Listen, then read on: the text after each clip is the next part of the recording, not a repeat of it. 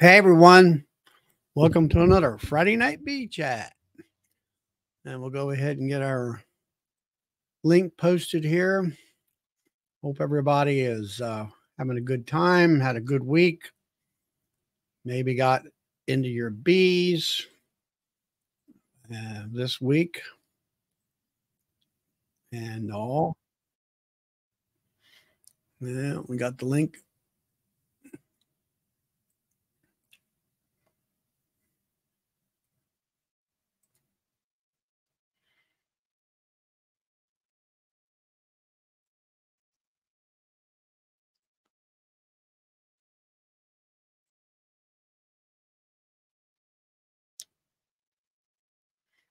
Yeah, there we go.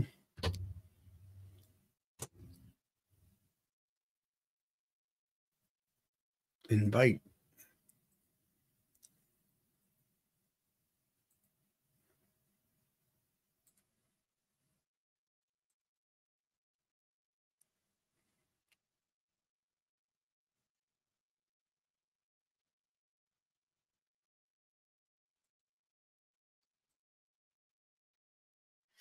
And there's the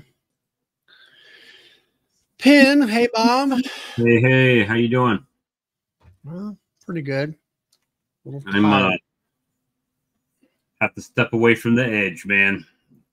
I'm out there, it's getting ready to be time to put supers on.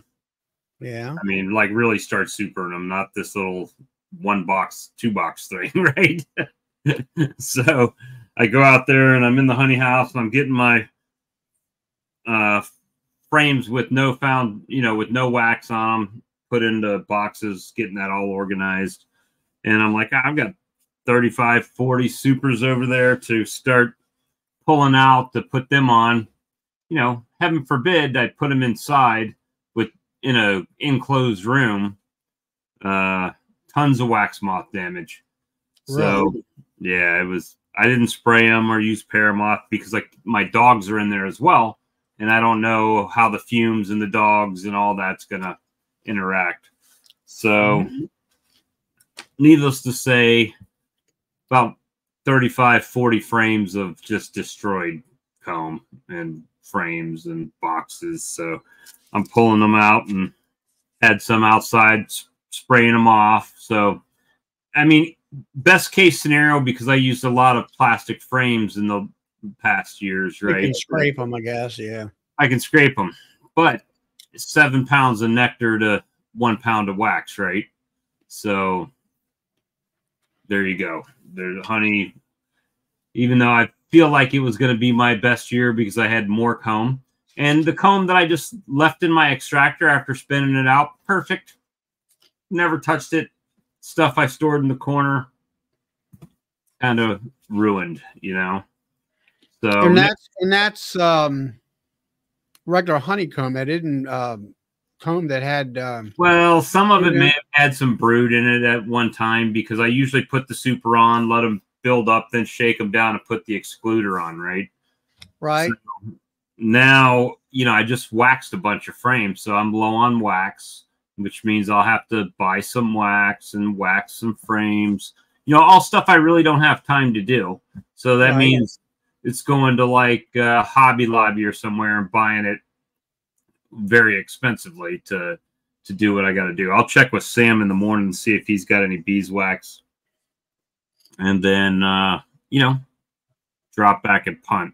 Or I guess I could pop all the medium foundations out and buy some simple comb and just make some cut comb honey in the little trays, right?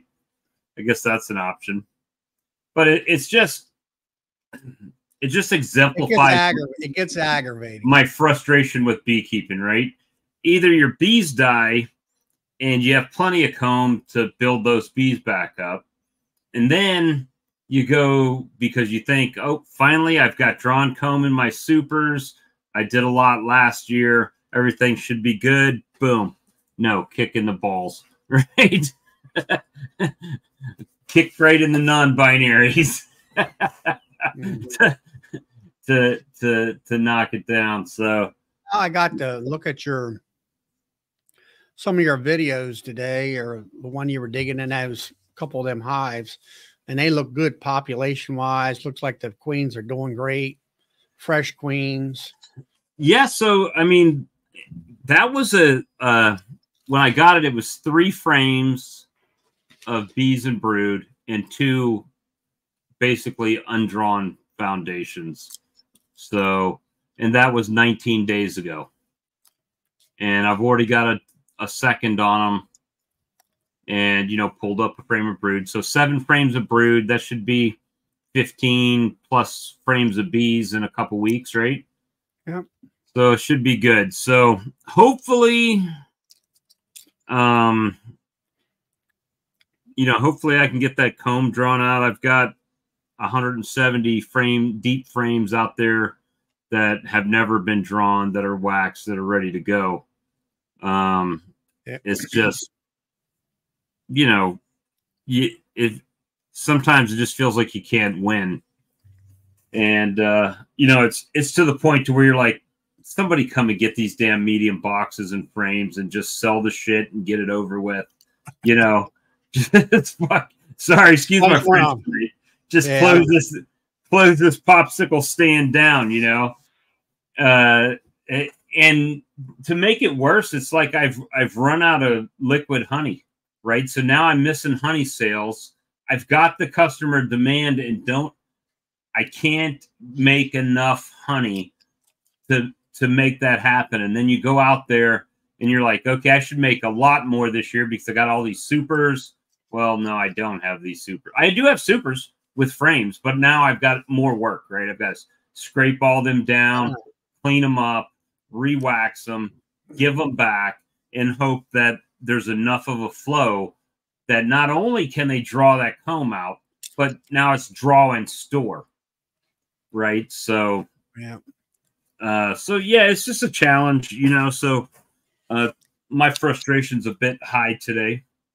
So I've got a little barley pop here to I just want to shout out to Mars Homestead there. All right, Matt, when you get off from work, come on in.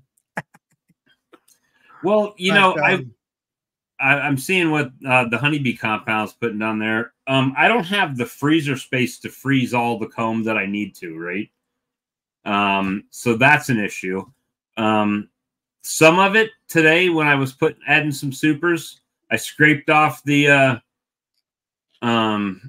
wax moth damage and gave them the frame, right? So I don't know if they're going to draw from the comb and draw it off of the frame like they've done in the past, or if they'll start drawing because there's a thin coat of wax on there.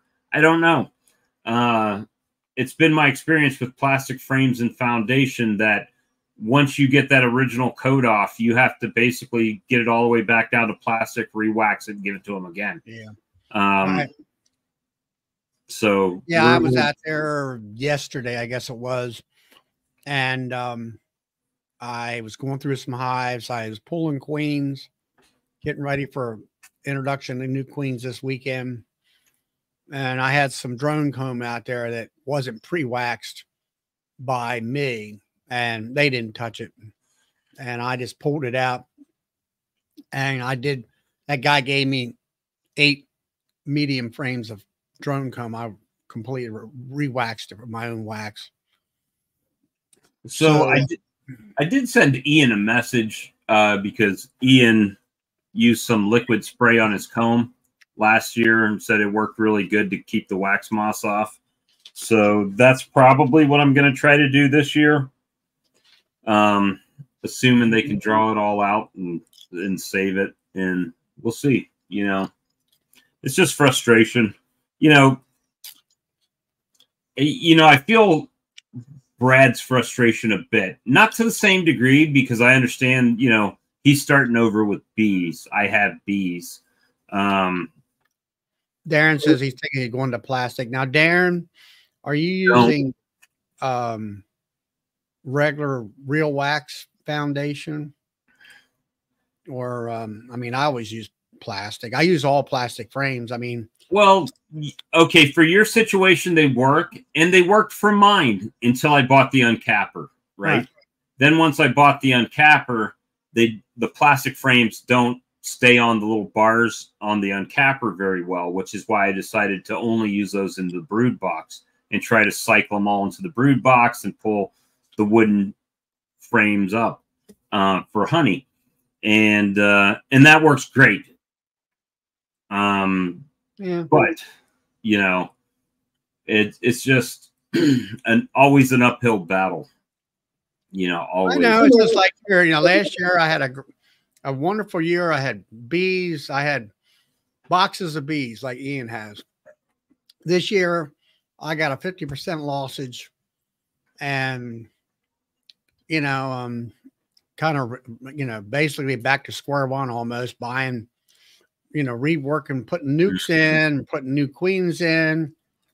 I will have to say the queen, or the hives that are queen right and have bees in them, they're doing pretty good. I mean, there's a good population. But as I went through, I had 7 hives that I had. Some of them were my own nukes from last year, and they just, you know, I get critical of watching what the brood pattern looks like, or how much brood they're laying. Are they doing a lot of drone? You know, there's one thing about, yeah, there's some drone over here, but when it's drone everywhere else, it's like, okay, she's failing, you know, and she don't have the sperm in her to keep giving them, you know, worker bees and things like that. And Sartan, Bob Lloyd says it's Sartan. All right, I'm going to get some of that because apparently I need it.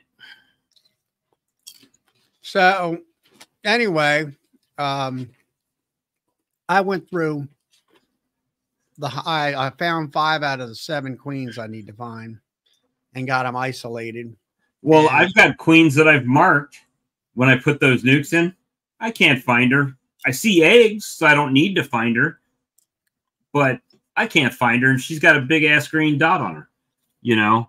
Yeah. And in case you didn't see the video today, because some of you guys didn't, but I mean, that's one of the frames of brood. I mean, yeah, I saw that video. I mean, she had some other frames that wasn't capped, but it was, from what you were explaining, was totally laid up.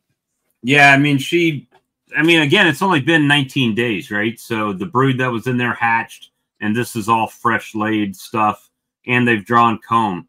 So they've done a lot.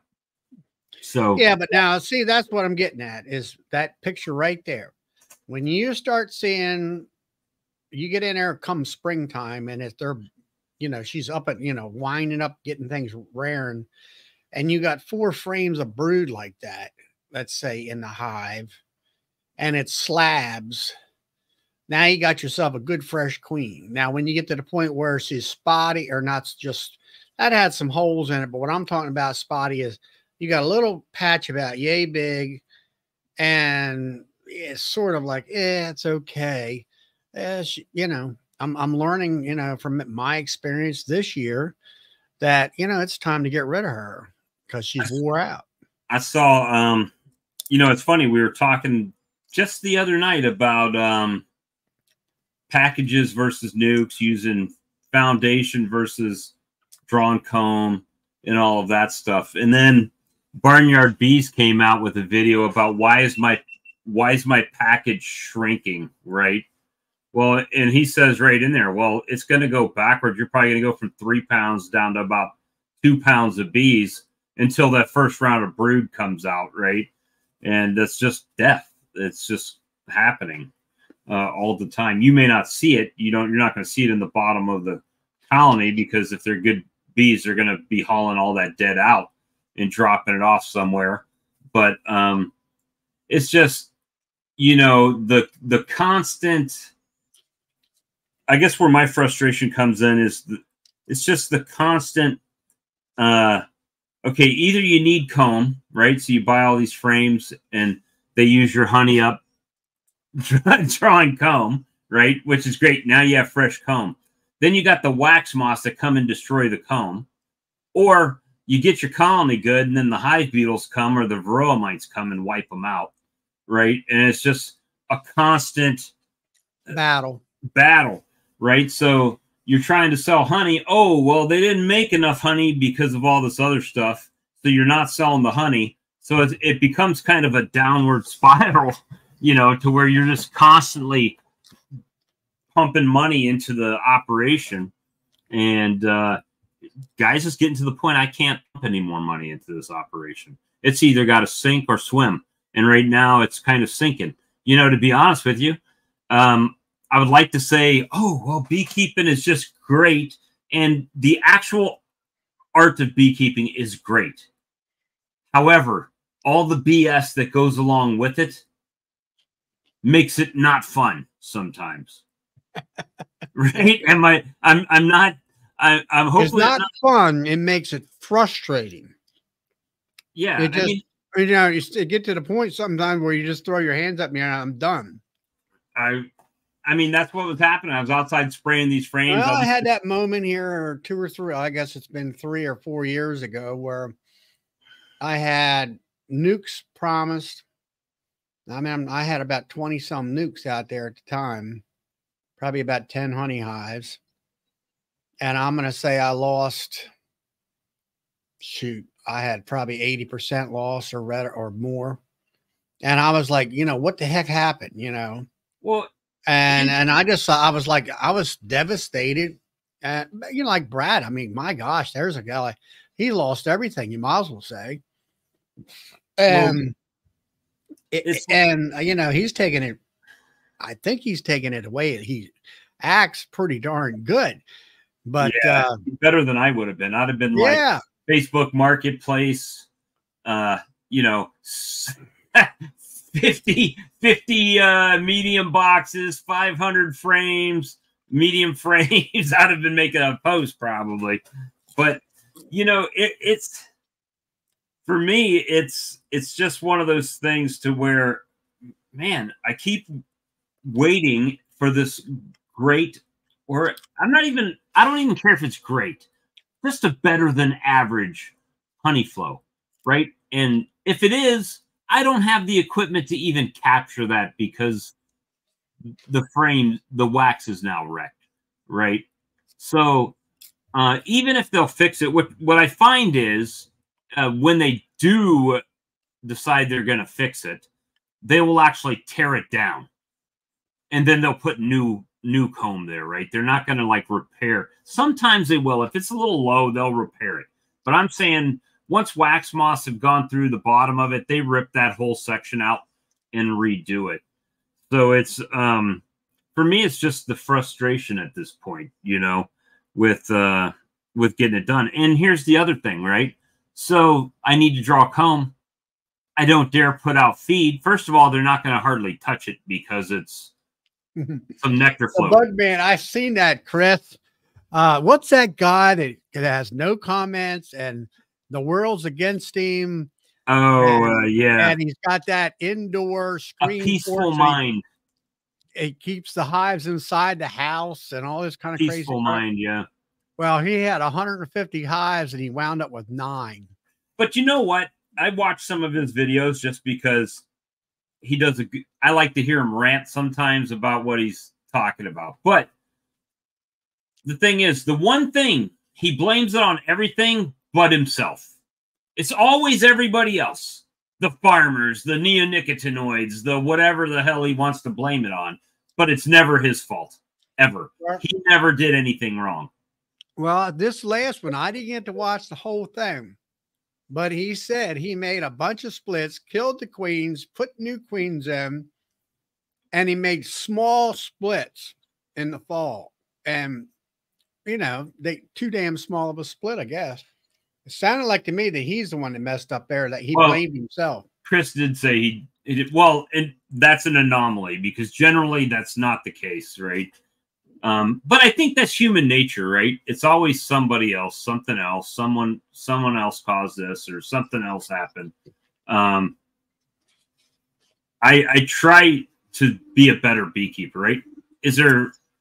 Should I have sprayed my combs with the Sertan and all that? Yes, absolutely.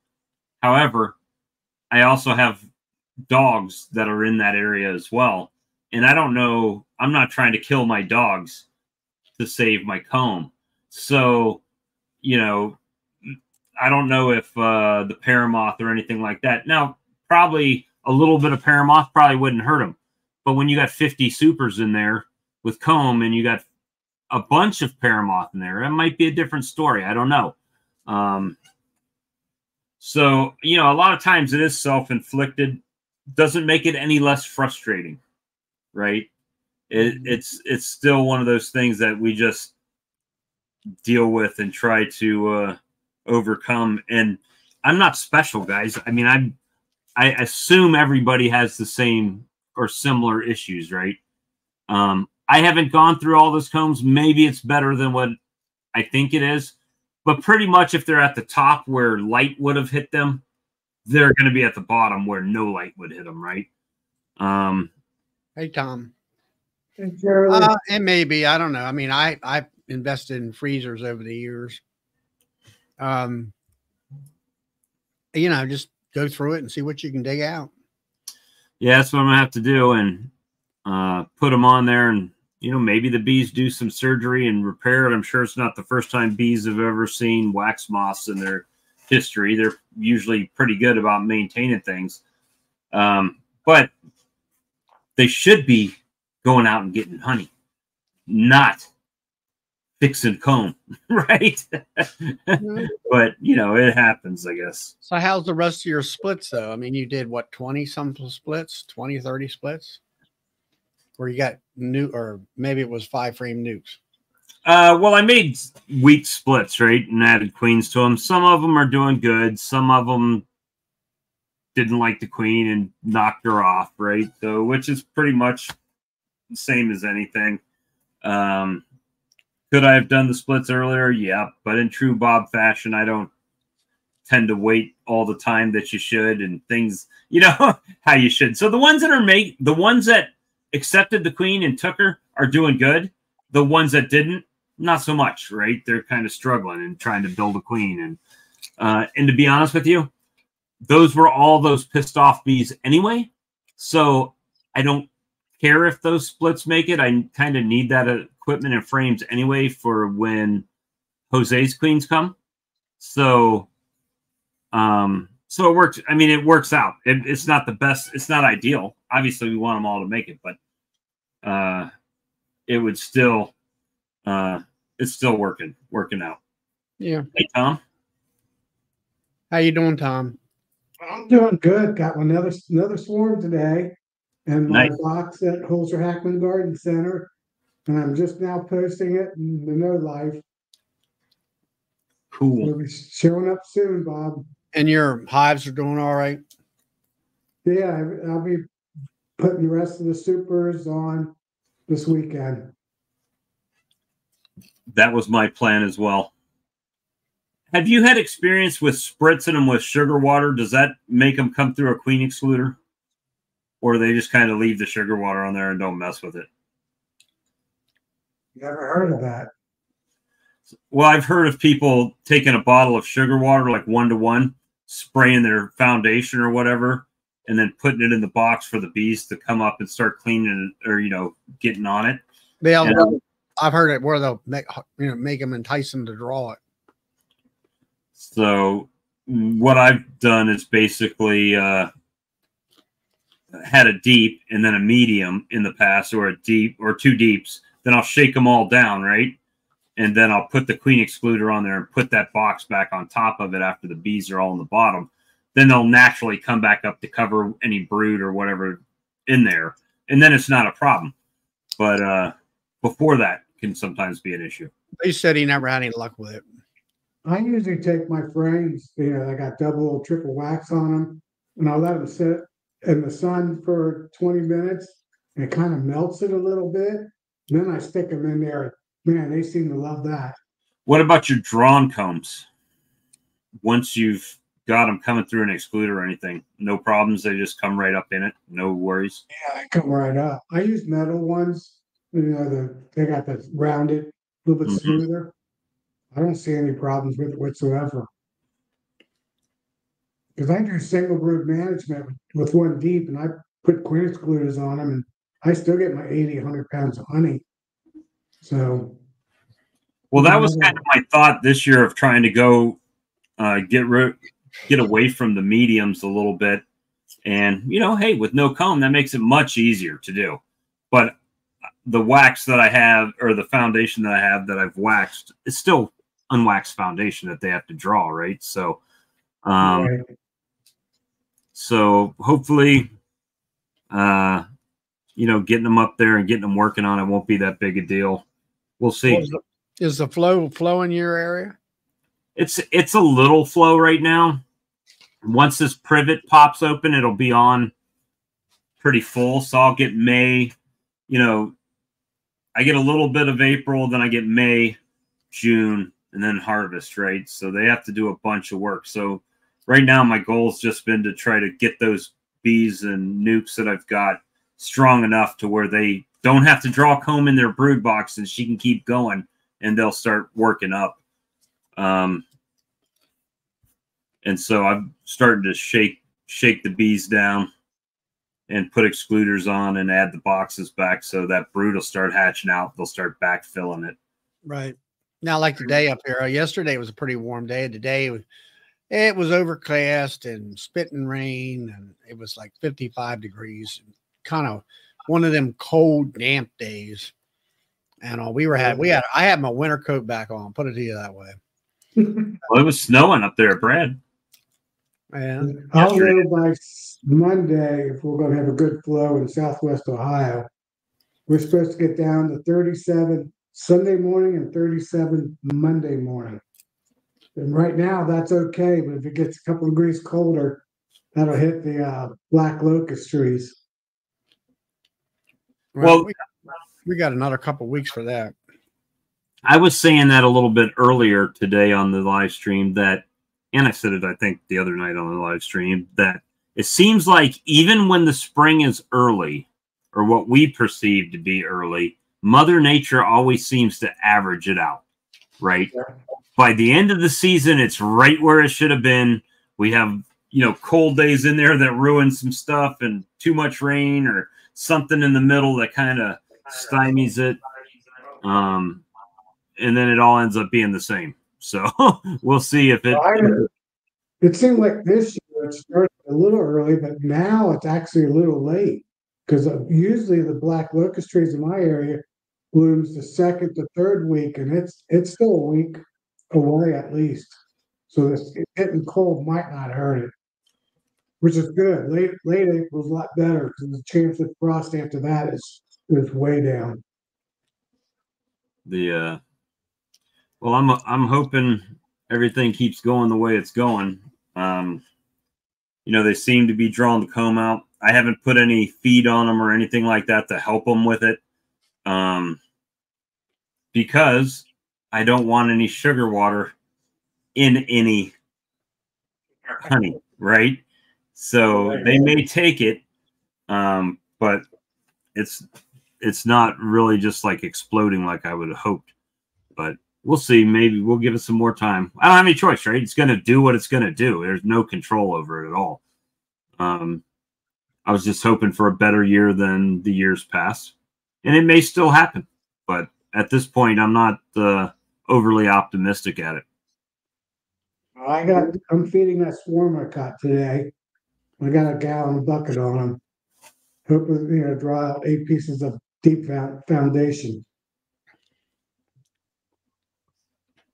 Well, they should get at it pretty quick. I mean, even that one, it was a little 2-framer, right? It's got a queen laid it up. I dropped it in there, the first 6-framer.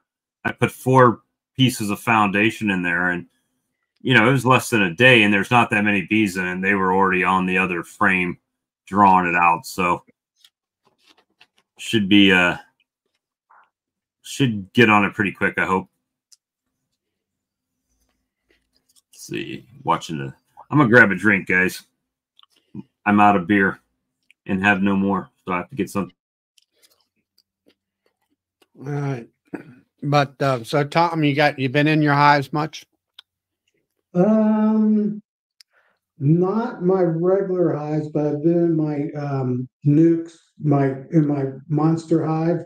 I've been going through all them, and I didn't get as many as I thought I'd get. I think I got 5 queens out of 9 make it back. And one of them, well, the 6th one superseded her already. It's got queen cells in there, and I couldn't find the queen. So I got 6 out of 9. Well, you know, that's not bad, I don't think. Yeah, it's not bad. But usually in the spring, I usually do a little bit better than that. Before the birds and dragonflies and all that show up. Yeah, but in the dragonflies mostly in the fall type, or is it dead set? Yeah, more in late summer. I still haven't caught that swarm on that hive that's got those really, really good VHS queens from the Cincinnati Zoo. So I'm hoping to catch some of their swarms. Yeah. But I don't know. I like to say for me, I went through them yesterday. The day before that it was dark and overcast, and I tried to get in a couple hives and they kind of lit me up. So I closed them up and I tried to get into just a single box with 10 frames, and I still couldn't find the queen. So yesterday it was still gray, overcast, but it seemed like the sun came out in the later than the day, or in late in the evening. Hey, Todd. Hey, Hey, guys. Todd. And so I did find 5 of them, and I got 2 more to find. And hopefully 3 or 4 days will be enough for them to accept the new queen. I got to get in there and check for queen cells and stuff like that, or, supersedure cells or whatever. You probably got some rain coming. We got rain last night. Yeah, it rained today some. Okay. It sprinkled and then it didn't do anything, but it was cold and wet and damp. I mean, I had my winter coat today. That's how cold. That's how it was this morning. And then the sun came out. So I did that, got the bees separated, but it was, as I was digging through, I'm looking at the brood patterns and looking how much brood there is. And I was like, man, you could tell they were like, yeah, this one here is pretty good. And the other ones are like, man, it's like spotty, I mean, she's laying, but not laying solid sheets or solid frames of brood. And I'm like, I said, they're just wearing out. And a couple of splits I did at the end of March, I checked them yesterday, and some of them had 2 or 3 frames of brood already capped out. So that was a little less. That's 3 weeks. So it's like, I was happy with that. Yeah, they're going to be exploding real soon. Another week. But I guess what I'm saying is I'm starting to look at the hive differently as far as the queen, and gauging the quality of the queen. And I pinched 2 queens this week just because they should have 2 or 3 frames of brood. And they'd have a little patch about this big, and I said, "You're gone." Well, see, I'd like to say the one nuke that it was a replacement nuke from last year. I can't tell you where the queen come from, or it wasn't. I think it might have been one I grafted or something. But anyway, like you say, you had a couple frames in there and maybe about solid pieces like that in there. And I'm like, I want something that's jamming. And right. So I'm replacing all them, and I found a land worker. I had marked it land worker, or reevaluated, definitely land worker. And like I say, now tomorrow it's supposed to be sunny, so I'll hopefully get into these 2 last hives that are pretty heavily populated. That was another thing I got in.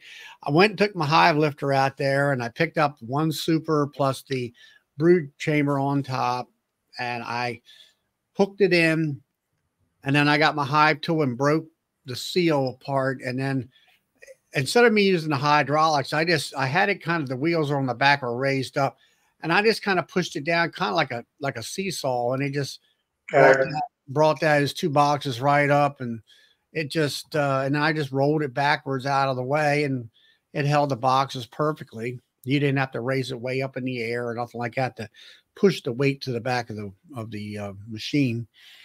And what was I going to go with this? Oh, it was just there aren't many bees, and they were getting quite mean. And so I decided I went ahead and put an extra super on the honey super, so it would draw more of those bees up out of the brood area and diminish the amount of bees, so I could find the queen better. So I'm hoping that'll actually help me out. So, Hey, how's Todd the swarm meister doing? It's all done now. He picked up his hives. What's that? The guy picked up his hives. Yeah, he got them about a week and a half ago, maybe 2 weeks ago. Yeah. Okay. you got what, 6 swarms out of that thing? Oh, I got a lot more than that. Really? Yeah. I probably I there was at least a dozen that I captured. Yeah. That was crazy. But now mine started swarming too. And it's because of work. Work is getting in the way of the fun stuff. So, and raining on the weekends doesn't help. Yeah. I know. That's like a couple of days ago. It was nice and bright and sunny during the middle of the day, and then it got dark and cloudy in the evening. Yeah. And like I say, you're trying to work got in the way. I'll put it to you that way. Yeah. 8 more months. I won't have that issue. Work getting in the way. Yeah, it sucks, but it is what it is. Yeah. So what's Phil doing? You're in the workshop? I was, but I'm not right now. But yeah, I'm making top bars. They're taking forever too. Still got about 150 left to do the next cut on. But yeah, it's going to rain here tomorrow all day too. So it's supposed to be halfway decent Saturday and sunny here in the next few days, the next week. So yeah, it's supposed to be cool. One thing I am thinking about doing is I have some bees just probably a couple of 100 yards down the alley or the street that I caught. I was thinking about moving those here tonight and letting them just closing them up all day tomorrow. Maybe they'll reorient when I open them up on that's like Sunday or Monday. Right. That was like last night. I had one rack clear of the nukes, and I had moved them when we had like about 5 days worth of rain. So they were caught inside for 4 or 5 days, and then they could reorientate. And then I had 2 more racks, 2 more nukes there that had bees with queens and all on the second rack that I wanted to clear off. So I cleared off the dead out areas of the nukes that I had. And it was late in the evening yesterday. It was almost dark. And I just picked them up, ratchet strapped them together, picked them up and carried them over. And it was cold today. So they were, pretty much held inside, because of the temperatures, they stayed inside. There wasn't very little bee flight. So I'm hoping that will help reorientate them to their new location. And so I'm steadily, as best as I can, getting my hives or the hive area, apiary lined up for the incoming nukes that I'm going to get, and getting my hives de-queened for the new queens that are coming in. And that's where I'm at. Yeah, it gets frustrating, like you say, with this darn weather. You can't get nothing done in the evenings after work because it's dark or whatever. But I just kind of said to myself, it is what it is, and I'll get done what I can get done, and that's all you can do about it. You can't fight it. Yeah, I want to move a nuke from my mother-in-law's house. She's about a quarter mile away, but tomorrow the high is 61, and the Sunday the high is 67. So I think I can lock them in, and I don't have to worry about them overheating at that weather. So it's probably the last chance I will get to do something like that here. So yeah. Hey JW. Evening, folks. How's your W? So what you been up to? My usual. Did 21 splits yesterday. Wow. Finished up today, straightening stuff up. I had material and bees scattered every place. I thought you was retired, JW. Retired ED. So did you have queens or you just made like a walkaway split? I had some queens that I've got, that I told you I got from Wilbanks to do my drone yard with, and then the rest of them was mostly some double screen board splits that I pulled the tops off of them and put them on different. I put everything on the individual stands, Charlie. So I pulled them tops of them splits off and put them off by themselves. They was full of drone cells and stuff. I cut most of them. I didn't get through every one of them, but I cut most of them down to 2 or 3 swarm cells when I pulled them off. Well, did you put them in like 5-frame nukes? Some of them in nukes and some of them in 8s. Mm-hmm. Well, and then now what do you got? 100 hives? Oh no. 59 should have. Way too many, I can tell you that, for an old man. Yeah. Hey, Steve. Yeah, I think I'm down to 26 hives now because I've been selling nukes and just throwing the other bees into my other hives just to boost them up a little bit out of my 8-frame nukes. Yeah. I'm trying to hold off on grafting. I'm trying to get that one swarm with that queen that's unbelievable with her laying workers pulling out drone pupa that had mites on it. It's like, I want to catch that swarm. Now I want to graft from that queen. That sounds good. Yeah, I don't know. I was one thing I noticed in the hive yesterday that the hives are full of drones. Just, frames full of drones in there and everything. I'm not sure whether they're actually mature, but I'm sure they're getting close to it. Yeah. Daisy says she's happy using Smoke Bob.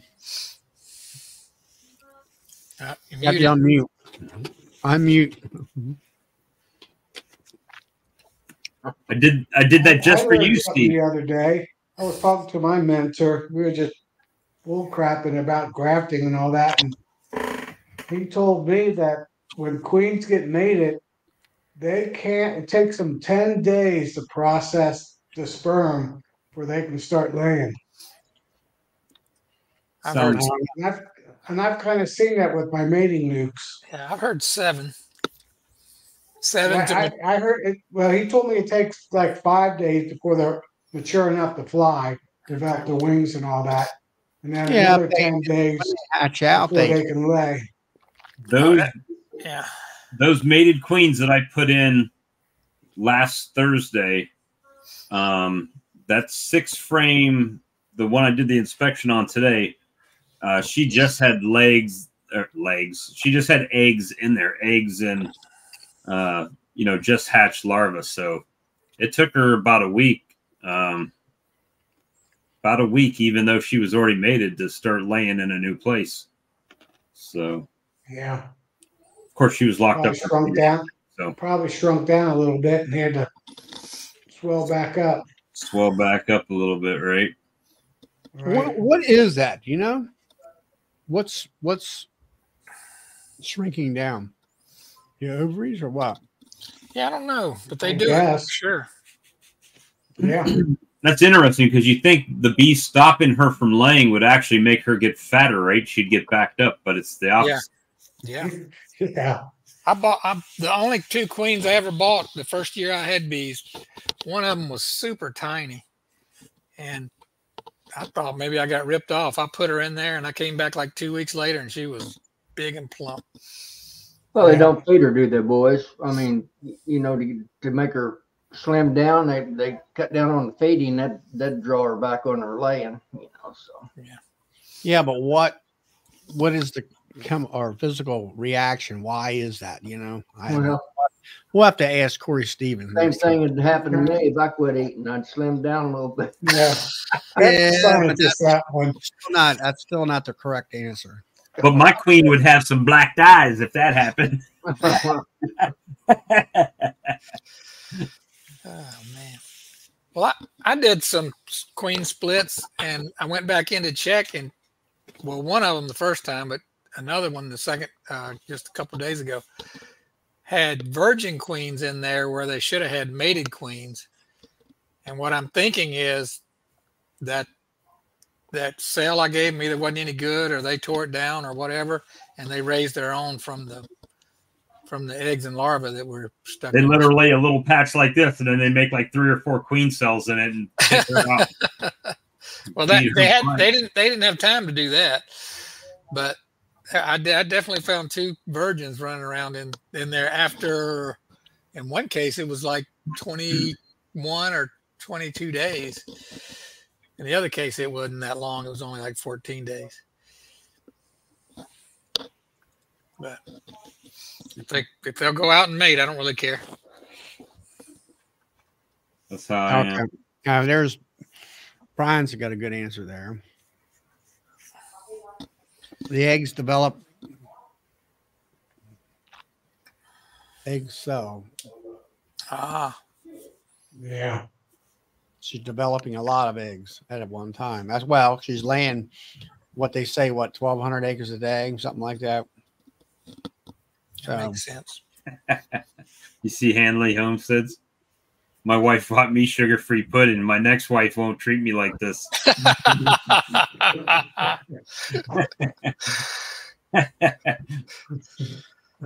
That's right, because after your divorce, you won't be able to buy any pudding because she's going to get half your money.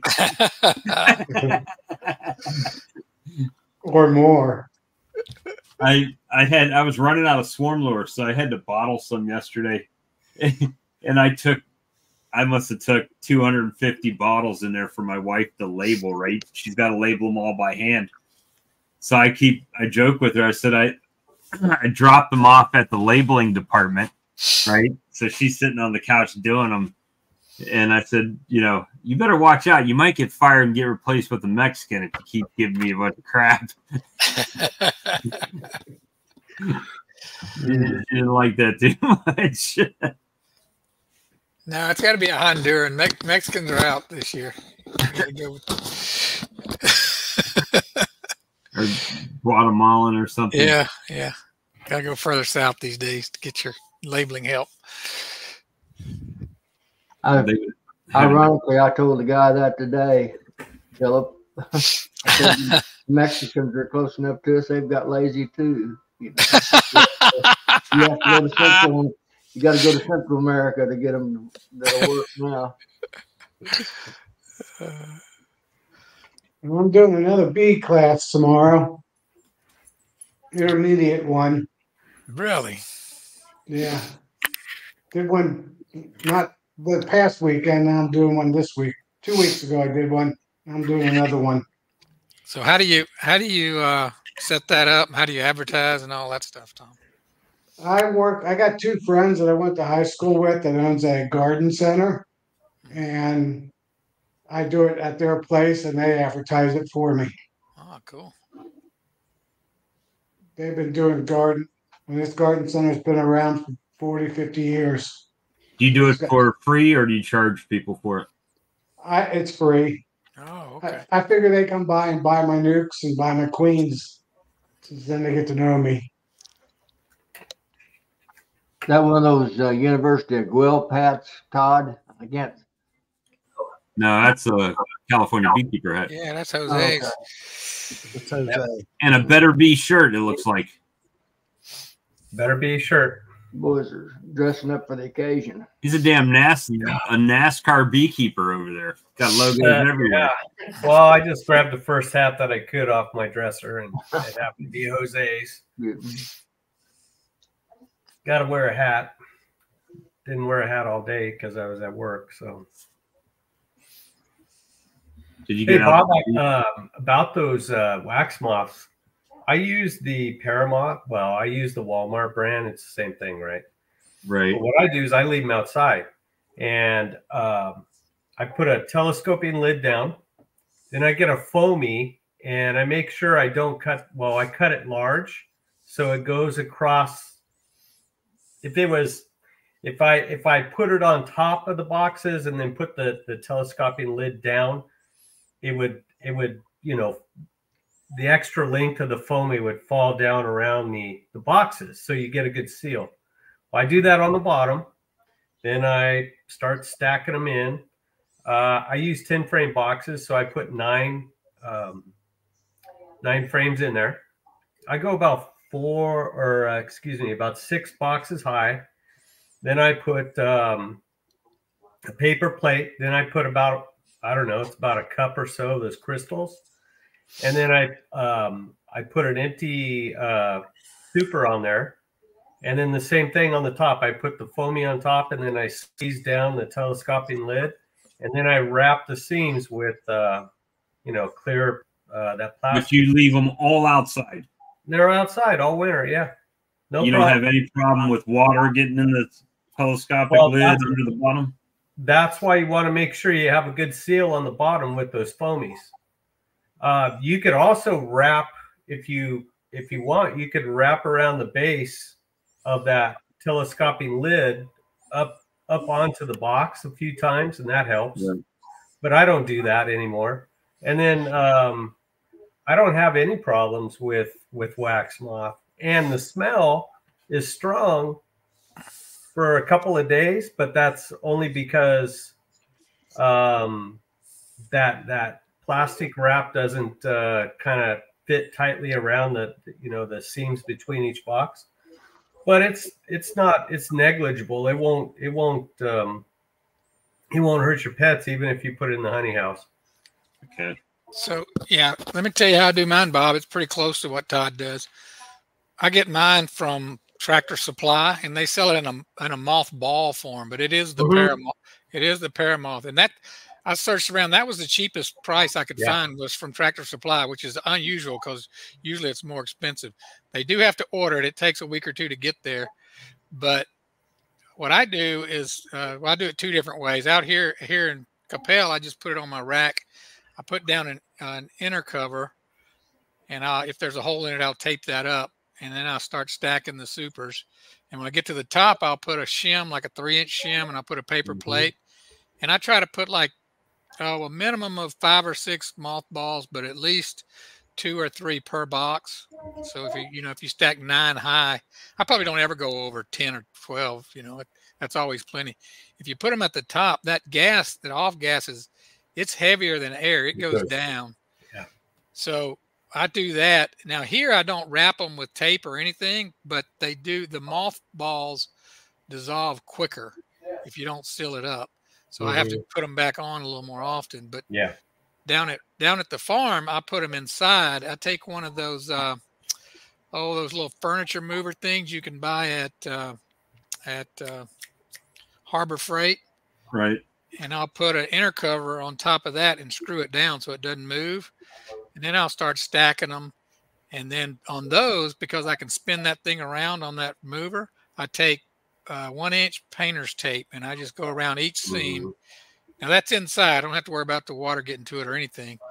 And I do the same thing at the top. But what I've found works really good at the top is if you have a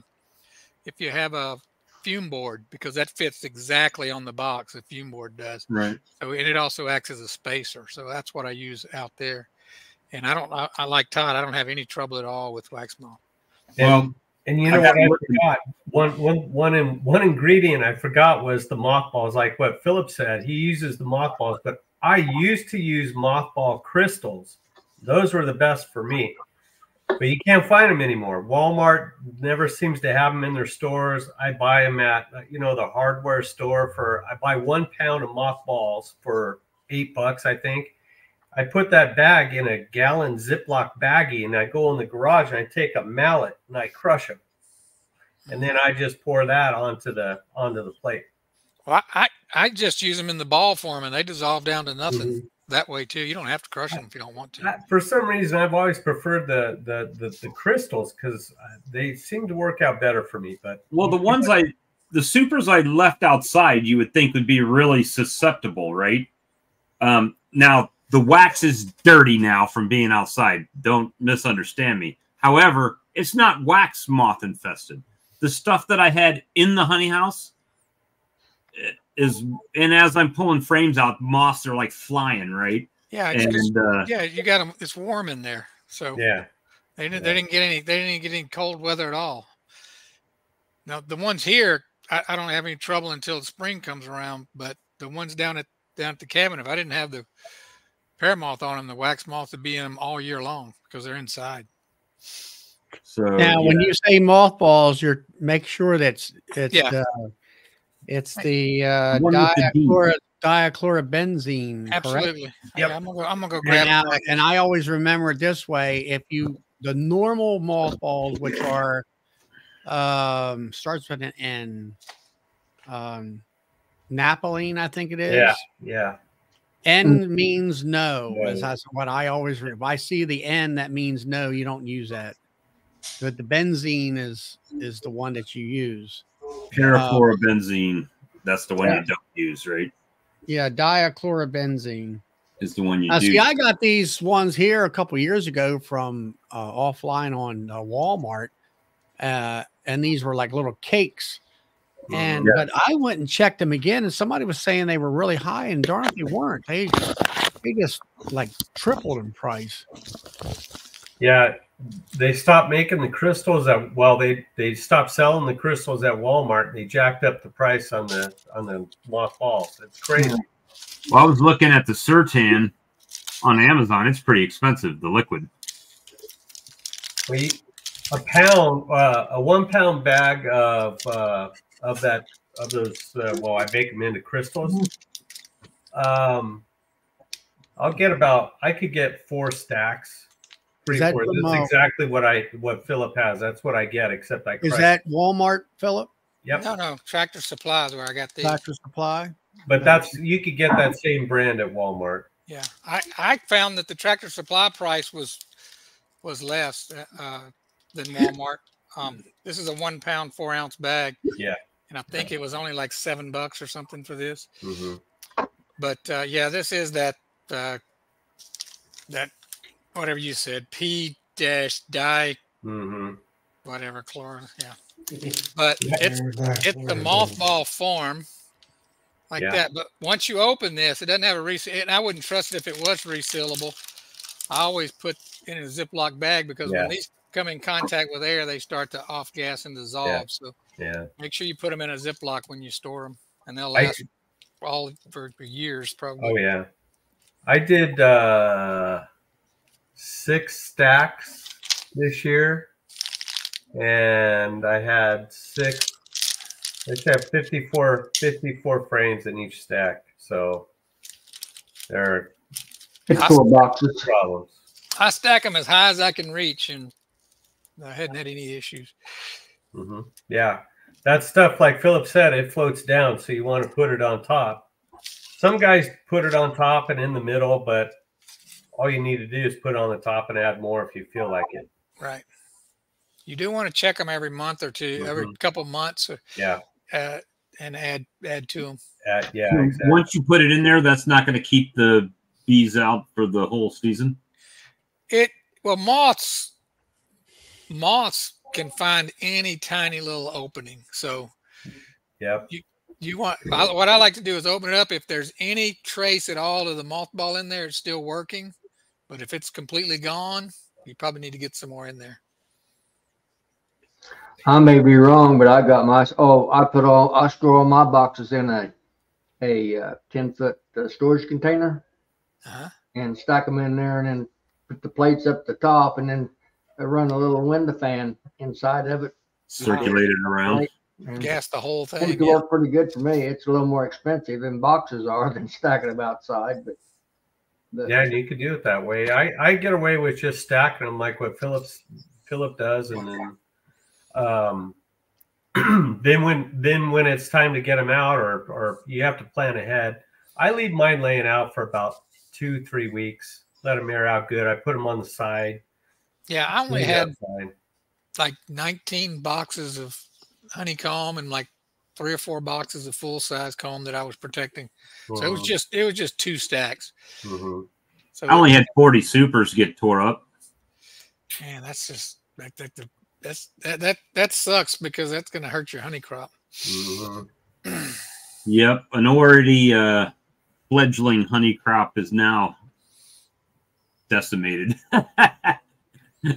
So, But that's the trick, though, Bob. If you get a chance, you know, maybe you think about trying that. It's not that expensive, and it works great. Hey, Bob, did all your comb have some brood residue in it? Because if it doesn't have brood or pollen, they usually don't touch it. You might have some down in there. If you it wasn't. Some of it they ate. All of the comb was missing off of it. I mean, not even anything. So, like I said, typically what I'll do is I'll throw that super on there and let the bees come up, and she'll always, but you know, she lays a brood pattern in the middle, and then I shake all the bees down and put the excluder on and put the box back to hatch out. So usually it gets a round or 2 in it. But guess I can't do that no more. It's a little late to tell you this now, but what you should do is sometimes you'll have that that's been laid in, but in the spring, they'll fill out some of your comb and it won't ever be laid in. You ought to always guard that against the queen. Once you get one drawn out, it never had brood in it. Don't ever put it unless you put it above a queen excluder, because the stuff that I left more valuable to you because you don't have to protect that from wax moth. The funny part is the stuff that I left in. I mean, it's still in my extractor right now. Right, I never took it out after I spun it. It's still got honey remnants on it and everything. And though those things don't seal up perfect on the lids, right? And no problems with that at all. Just the stuff that was stored, stacked up. And the darkness, they love darkness. Yeah. Yeah, I looked up the stuff that you got, Phil, and it is the chlorified benzene, and it's $7, Bob. They did charge me a little bit of shipping, even to ship it to the store. So I bought like 7 or 8 bags of it to kind of offset that. What's the brand on that, Philip? Pardon my interruption.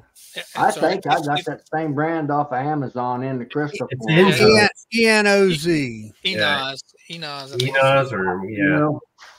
I'm not near my stuff right now, or I'd look, but it's I don't live where I keep on the farm where I keep the bees. So I don't know if they say to let it air out for about 3 days, but I only let it air out for about a day, because when I go to the farm, I take the lid off of it, and then if I use it, I think I got that in crystal form, Todd, from Amazon. You might look on there. I may be wrong. I may be really crystals.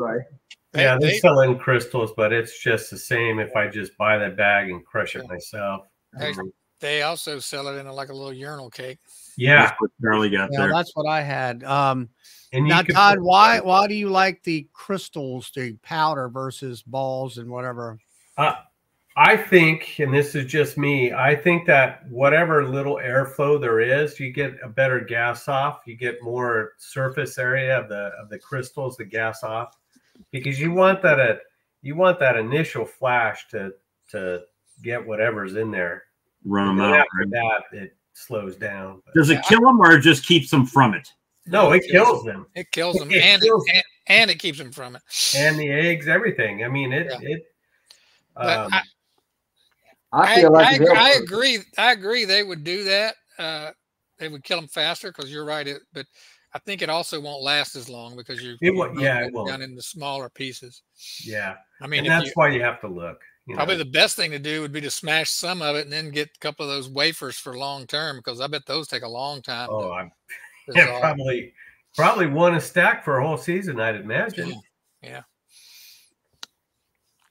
But yeah, that's how I take care of it. But like I said, I let them air out for 2-3 weeks. I don't want any of that. I just don't have time to do that when I'm down at the farm. I only got a couple of days, so I have to. Yeah, I do it in January. Or February. I start letting them out, and you're right. You don't have much trouble, but this year it started getting warm, and I started seeing a few moths around the lights. I'm like, I'm not taking a chance. I put them back on. Now, the other day, I went through all my supers, and anything that had traces of brood in it, I put that on. Anything that didn't, I took it out and put them in separate boxes so I can use that immediately. I don't have to wait. And I didn't put any back on that stuff. I just kind of graded it out. The other day when I did go out there to mess around, I lifted up a lid, and I had a large wax moth on the top of that lid, and underneath. And I gave it the hive tool test, and I've never seen a wax moth blow up like it did. It must have been full of eggs. It was nice and juicy. It popped like a zit. It was it was bad. Those damn things are hard when they know you're after them, man. They just go crazy and move. It's hard. They're not like hive beetles. No. You're chasing them all over the place. They know. Yeah, you got the little ones are really the hard ones. The bigger ones are a little bit easier, but they'll go flopping around too. Yeah, the greater and the lesser. That's what those are. Yeah.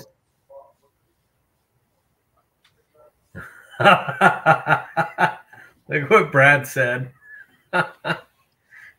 Cajun Brad. What did you say? Are you crushing Lee?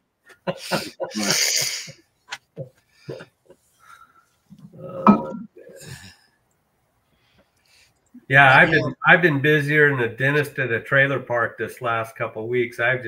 My bees are so far ahead of me now. It's just I'm toast. Man, all that orange blossom, I bet they are. Yeah, and I can't find any of it in my upper super. So I think what they're doing is they're going right behind the queen and storing it in that second deep. And tomorrow I'm going to start pulling those deeps up, put a excluder underneath them, and let that brood hatch out.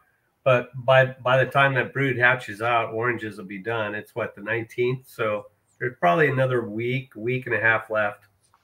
So It is what it is. You got stuff coming behind that, don't you?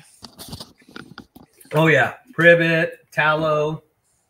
The blackberry's starting to pop a little bit, but there's not a lot of blackberry around here.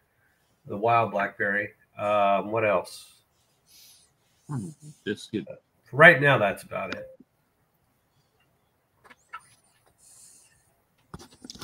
So, Phil, it says it's 20 ounces for that bag you got there.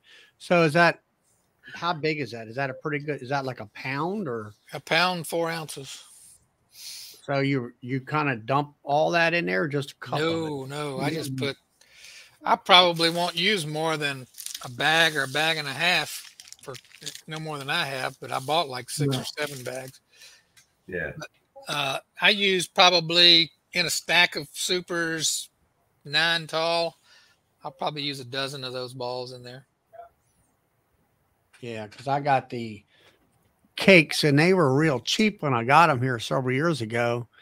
And like you say, I'll put the cake up on top of I put a shim and then the lid and all, and put that cake up there, and it's a plastic holder, and it was designed for a closet. And like you say, you can let it sit there for several months and it'll dissolve over time. Let it do its work. I didn't have any problems. You leave yours outside, do you, Charlie? Freezer. Huh, JW? You leave yours outside? No, and down in the basement. But the majority, I only had a small stack of stuff that I couldn't fit in the freezer. Yeah. Over the years, I was able to get some used freezers, chest freezers and stuff. And it's like one time I did see like a wax larvae or something crawling across the freezer. Of course, it was dead by the time I seen that, because it was getting froze. So you But- take your frames out of your boxes that you put in the freezer then, is that correct? I put the whole damn box in there. Oh, do you? Jeez. Yeah. You've got a lot of freezer room, man, if you got many boxes. Yeah. Well, I ran out of freezers. I had one freezer I bought for like $75, and then a couple other freezers I bought brand new, and I happened to get a grant and stuff. So, you know, like you say, I'm with this expansion of my honey frames or my honey hives. I'm gonna be like you guys. I'm gonna be running out of places to put them, and I can put it out here in a shed outside, you know, where it's going to be cold in the wintertime. Once it's cold, it ain't, you know, you don't have a problem with it. The thing I'm I having mean- trouble with is rats and mice getting into my stuff. Is that right? Yeah, I actually it was sitting on top of one of my hives. I had done some work and I left some. They'd freshly drawn comb, but they had stored some pollen right in the middle of the comb, and the rats went in there. And not only they eat the comb, I use those fishing line reinforcement. They cut every damn fishing line, and not in just the frames that had the comb, but the ones between the side of the box and that one. So I've got to go back and restring a whole box of frames because of the damn things. Yeah. There is a feral cat that comes by, but some of these rats look like they're as big as that cat. Those are huge. I was going to say, I could send you about 20. I used to have feral cats. I love them, but we've gotten a problem around here. There's bobcats and coyotes that come up out of the ditches, and then Those hogs bother them. They kill it. Yeah, bobcats killing a lot of my cats, I can tell you, the little ones. Yeah. I don't think the coyotes bother them because they can, you know, jump across fences and stuff, but the bobcats can go right after them. But my neighbor has a cat that she lets out all the time, and she's taking pictures of it on her roof hanging out with the bobcats. She's befriended them somehow or another. Oh, be dang. She's not even half the size of them. Yeah, I don't think we have bobcats around here. We got them all over. That's what next door is for, is to post pictures of bobcats in your yard. Are they about the size of a cat or bigger than a cat? They're a little bit bigger than a good sized tomcat, probably about 4 inches 15, tall. 18 pounds around me. Yeah. What's the You know, a lot meaner.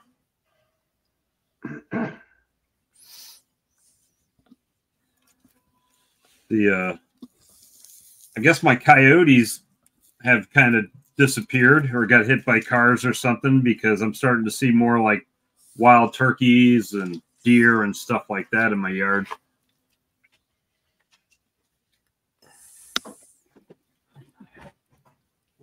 That's kind of interesting where you live at, Bob, that you have all that kind of stuff. Heck yeah, we got it. Got it all over the place.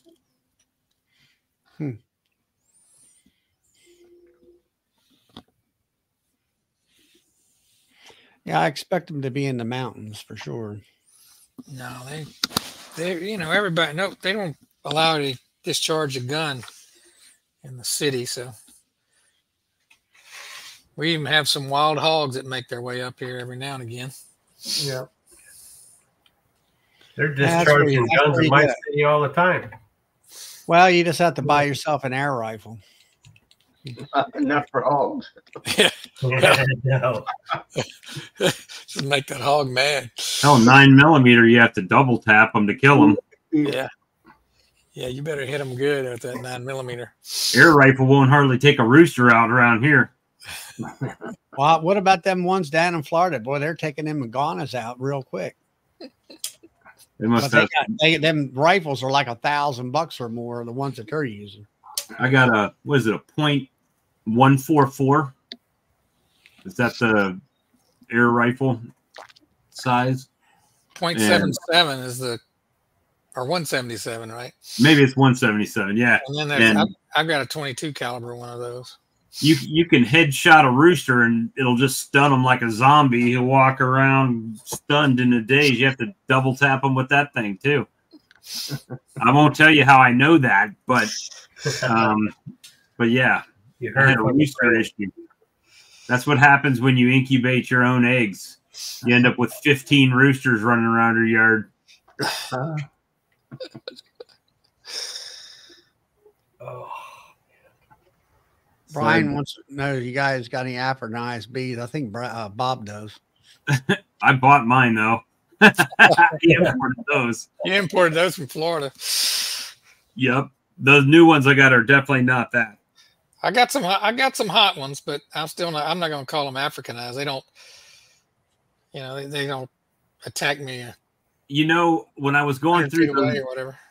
The nukes today, I was like, man, that's perfect sized grafton larva right there. I'm looking at it in the frame. I'm like, shoot, I should have just grafted up a bunch and shook a bunch of bees in. Yeah, as far as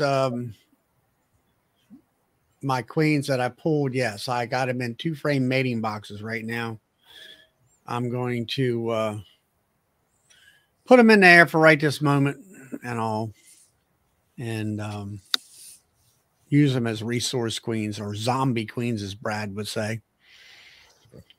Yeah, I have one hive out at the farm that was real bad, but I just went out there right before I left and I pulled them apart, killed all the drones, but I found the queen, so I moved her over I pulled a bob and moved her over into her own nuke, made a split. And when I get back out there tomorrow or Sunday, I'll see if they made a new queen. I'll see if they've calmed down.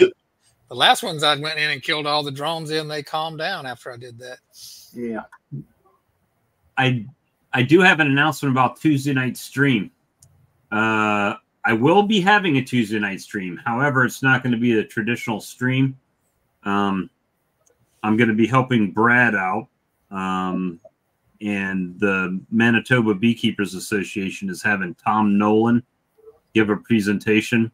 So I will be streaming that stream and presentation to my channel. So Tom Nolan with Formic Pro will be doing a presentation Tuesday night, and that'll be streamed on my channel. So if you want to watch that, you're welcome to come and check that out. But it's not going to be the typical like this chat that we have. So hopefully someone asks them about the heat and killing queens and stuff like that. I'm sure that'll be some of the questions that come up. So that's with Formic Pro. Yeah, Tom Nolan, the people that make Formic Pro, what's the name of the company? Knob. No. right? No. Yeah. Yeah, that is a Canadian company, isn't it? I believe it is. It is.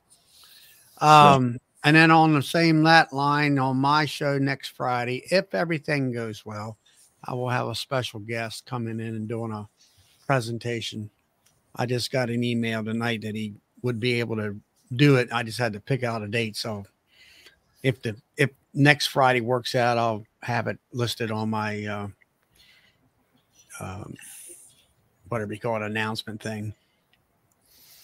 So it'll be a commercial beekeeper here in the United States, and he has a cow and extractor and all that kind of stuff. So sassafras tea, boys. You drink sassafras tea, Todd, when you live in Missouri near Tom? What what was with the iced tea? Sassafras. Oh no, I've never tried that. Is that code for bourbon? Well, you dig up the roots and boil them. You know what a sassafras tree is, don't you? I'm sure Tom probably does. Yes, sir. Yeah. I don't think they grow in California. No, they do not. No, but I did have a little. I had a little friends with the iced tea. I've had Jim in there before and Jack in there before. It's not too bad. Yeah, that Deep Eddy lemon vodka is good with tea. Yeah, it's not too bad. I'm more of a sarsaparilla guy myself. Yeah, what is sarsaparilla? It's like a root beer, right? Yeah, it's root beer. It's good. All right, Matt here. He did a couple splits. and full of bees and 5 nukes and with swarm cells cut out. That ought to work. I had an unusual. Agree. If you want to hear about it, I had a young lady that was helping me, and I was tearing out some queen swarm cells, and she was picking through them, and she picked the head off of one of them, and out crawled a bee. It was still alive. It'd been, I dug it out, probably 5 hours before, and I was telling her she could take those and use them, make sure to keep them down and all this crap, and I just throwed them in a cup. She was digging them out. She said, "This one's alive." So I took it and stuck it in the queen cage. It wasn't even fully mature, and I don't know if it'll live or not. I stuck it in a 3-frame nuke and see if the queens will, or throw a couple frames in there with it and see if they'll accept her. See what happens. She's still alive. Was today anyway. I thought that was kind of unusual. JW, did you bid on that property that I was bidding on? Because I got outbid. No, not hardly. You know that thing sold for $122,000. I don't doubt that. Property is ridiculous. I mean, people around the country, people's trying to get out of the cities. They're like you. Yeah. Was that the West Virginia property? Yeah, $122,000 is what it went for. So, did I ask you what county that was in? I don't know what. No, It was about midway to Lexington, Louisville, Kentucky. I think it was. Yeah, it was by Parkersburg. Okay, could be Pike County. That's kind of a. But yeah, I got outbid on it. I'm like, damn, JW done bid on it. And no, I don't think so. I was waiting on you to contact me by email. I got your property. I'll sell it to you for a low price.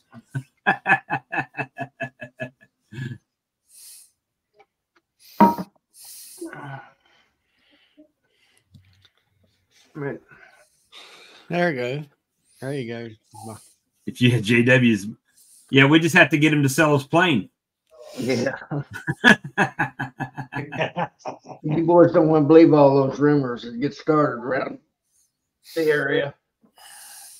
They're totally untrue.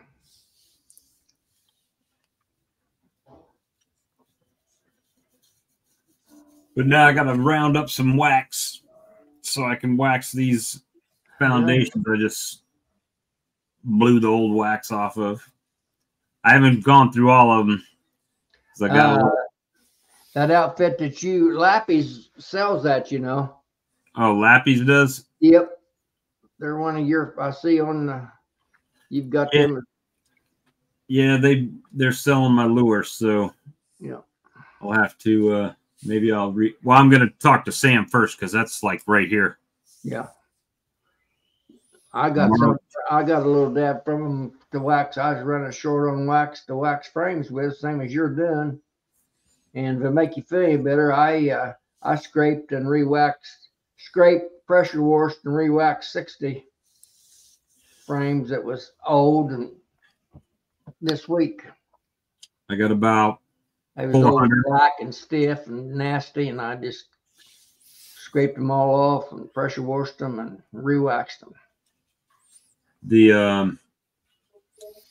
Trying to see if I had I had it's amazing how fast that wax goes. Like my crock pot was just full, right? And I started waxing foundation, and all. Next thing you know, I'm short. You must have waxed a bunch of them, man. How did you wax it, Bob? Did you take a brush or did you take a roll? I roll it on, but I wasn't planning on those supers to need it, right? So I wasn't sparing it all. I was putting it on heavy. Did you? I find that all I find with a roller is that you fill the divots in too much instead of just kind of hitting the tops of the cell walls. So to give you an idea, I started. This came out of my crock pot. That it was like almost 10 pounds of wax. Plus, I still had some that I had poured on top, and it was layers that I broke off and melted. So this is how much I've gone through that whole thing. So, yeah. So now I need more. Probably another 10 pounds or so of wax. That's one of my regrets. I didn't buy some of Bob Benny's wax when I was at the expo. He had big 15-pound blocks for $75 or something like that. It was cheap. Well, I think if you get it from Michael's, I believe it's $20 a pound over there. You can get it online for about 10 in a few places if you buy 10 pounds or more. But like I said, he had it for that. I was thinking 8 at Lappy's. $7 a pound or something like that. Yeah. I wonder how much Lappy's. Now, Daisy or Steve here talked about Wright Foundation. Yeah, Steve, friend of mine is a dealer, and he says that you want to buy the Quick Draw, which is the heavier wax. The rest of it that you buy, there ain't enough wax on there for them to do anything. Yeah, they'll chew it off. What do you got coming up, Bob?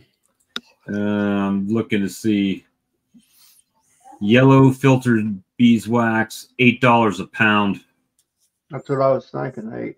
Yeah, Brian bought 200 pounds from Bob over there this past January. But then figure if you buy a bunch, then you got to pay a high shipping cost because of the weight, right? So yeah, Tom and Melissa made 12 more splits today. So they must be up about 150 hives.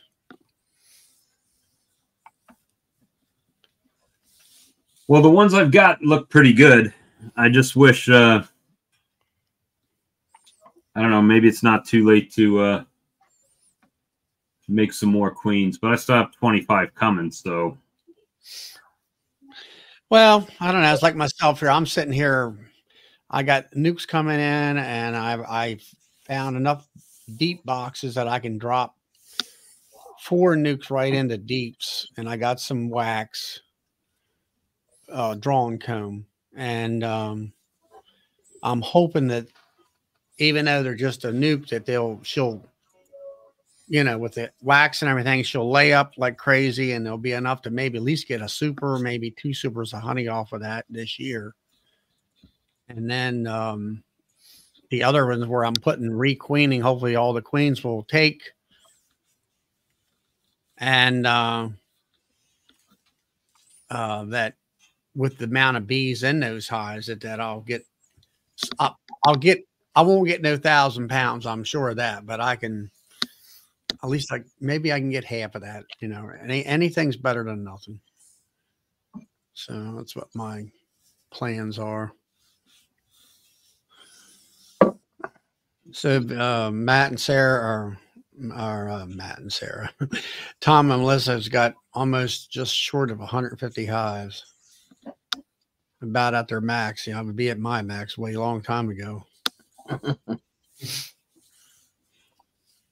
right. Hey, Mark.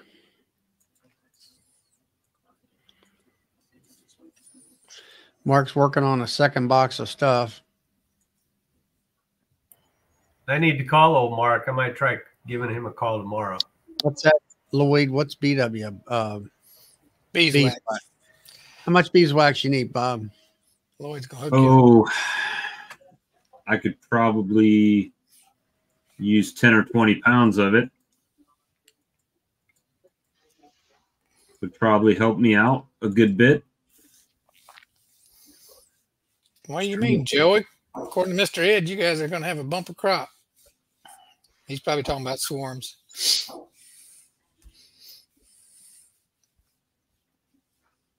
I don't know what a bumper crop is.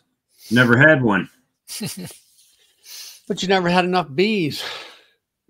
Now you look like me. You're starting to really make it. You know, your hive. Well, you could use that, Charlie. I got 170 unwaxed deep frames right there in new boxes. Unwaxed frames. Well, wax that either came on them or the wax that I put on them. Right.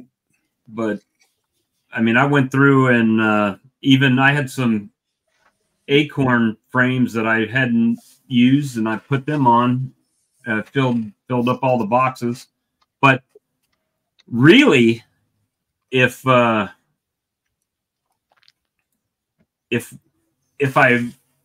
and I still have boxes that are outside that have no frames in them, right? So I could use, I mean, I could frames and wax. I could buy till my heart's content. I would feel like Brad or one of those guys, James, you know, hey, I need another 1,000 frames to put over here. If I filled up every box that I had. So they're sharp looking boxes. I'll have to give you that. Those are the cheapest boxes you can buy. Did you those are those or something or what? They look slick looking. Well, I used Helmsman on them, and I lasered them right with my laser, but they're $12 a box, and then and those frames were $2.50. The same ones that Ed was talking about on his video that he got for $1.25 for a foundation, $1.25 for a frame. So $2.50 for a wax foundation. But oh, that's your Lloyd there. Maybe I make a road trip this weekend. Well, you're like 9 hours away from me, right? How far is Lloyd from you? An hour? No, 15 minutes. 15 minutes? What you doing tomorrow night, Charlie? I could use some blue crab. My wife would do some crab cakes. We'll just drive up. I'll leave in the morning and drive up to Maryland and pick up some beeswax.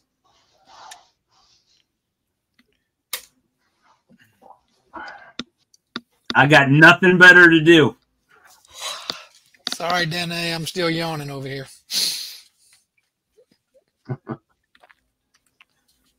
But you know, for $12 a box, and I think for 14 you can get them wax dipped already. So, and he's supposed to cook some. That's something I did this week. I wax dipped some more boxes. I'm done. Charlie, you got something with the Baltimore beekeepers this weekend? Oh, you're muted, Charlie. We had a little meeting last night. This weekend it's I should be getting queens, and I'm installing some queens, and tomorrow afternoon hopefully get into those 2 hives and pull queens. Let me see. What's the town you live in, Charlie? Fallston. Fallston? Fallston.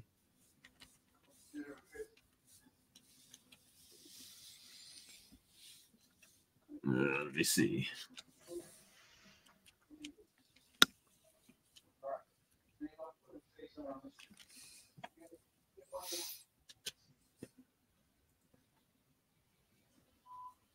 It's only 8 hours and 6 minutes. There you go. So I ordered right after this. I need to make some honey because I ordered 20 more 5-gallon buckets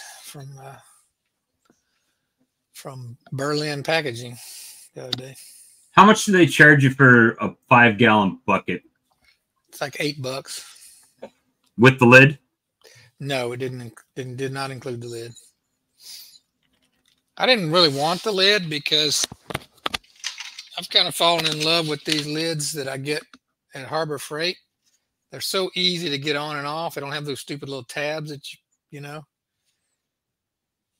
So I just want the buckets, and I'll buy these lids from Harbor Freight for like $2 or something. And you get them for $8, and they ship them to you with the $8 if you order over 300. Probably the only thing Harbor Freight sells that's made in the USA. But yeah, the reason I bought them from them, you can get them on Amazon for about that too. What's the thickness of those that you're buying? 90 mil. The 90 mil ones? Yeah, the thicker ones. But I felt like they would probably be good quality. I didn't want to take a chance with whoever I would get on Amazon. But they're having a special. I guess it's still on. I just did this yesterday, I think. They're having a special where I couldn't buy them before because they were considered freight because they were so big. But they've been waiving their freight charges. So I was able to get them with free shipping. I ordered $300. I ordered like 100 and they were like 150, 160 for those. And I added just my honey jars to it. Just looking here. So he said they got 7 where I buy my swarm lure bottles. They got 70 mil thickness for $6.72 a piece. That's pretty. That's 70 mil, yeah. And then the thicker ones are a little bit. They're more than what you're paying. It might have been $8.50, but it was the same or less than what you could get 5 buckets for on Amazon. Of course, I could have bought 1 bucket if I wanted, but you can look it up on Barrage and see what it is. Well, I was looking at this because they also have the 1 gallon like feeder pails. Right. $2.37 a piece if you buy 96 of them, or $2.68 1 through 95 without the lid. The lid is because you have a selection of lids you can buy, right? Right. Yeah. Spouts and no spouts. I'm really hoping that this fits the bucket. That's what if I get 20 buckets, and I might have to turn around and buy lids from if these don't fit. I think it's pretty standard. Let's see. Yeah, that's what I've heard about 70 mil. If you lose a bucket of honey, that's way more money than you would have spent on all your buckets. But they have honey bottles too. So, but the honey bottles they have are a little bit different. I'll show these. They've got the bears, obviously, 40 cents a piece, or 54 cents a piece if you're buying up to 500. 1 pound bears are 71 cents. Of course, the lids, different bears. They had where's buckets? There was one that I found in, I think it was in glass containers, candle glass. When I went to candle glass, they had the hex jars, right? Yeah. 9 ounce though, not 8 ounce. So yeah, that 9 ounce will hold 12 ounces, 13 and a half roughly. So almost a pound of honey in there, right? Yeah. Just under a pound. My square jars are 9 ounce. What is that square jar there, Bob, to the right of that? This one? Yeah. It's a 9 ounce. It says it's oval hex. Oh, it's got little, the corners are not quite as, yeah. How much do they want for that one? $1.06 a piece if you order over 72. My square jars I order like they're expensive, like $1.67 each. So if you get the clear round ones, they're 41 cents a piece. If you really, can you get free shipping? Is there a? No, their shipping's typically not free. That's the problem I have is, I want to order $500 worth of jars, and if I don't get free shipping, they want to charge me $300 to ship the damn thing. So 6 ounces should put about 9 ounces of honey in it. Yeah. I'd be interested in that round one. Are those hexes?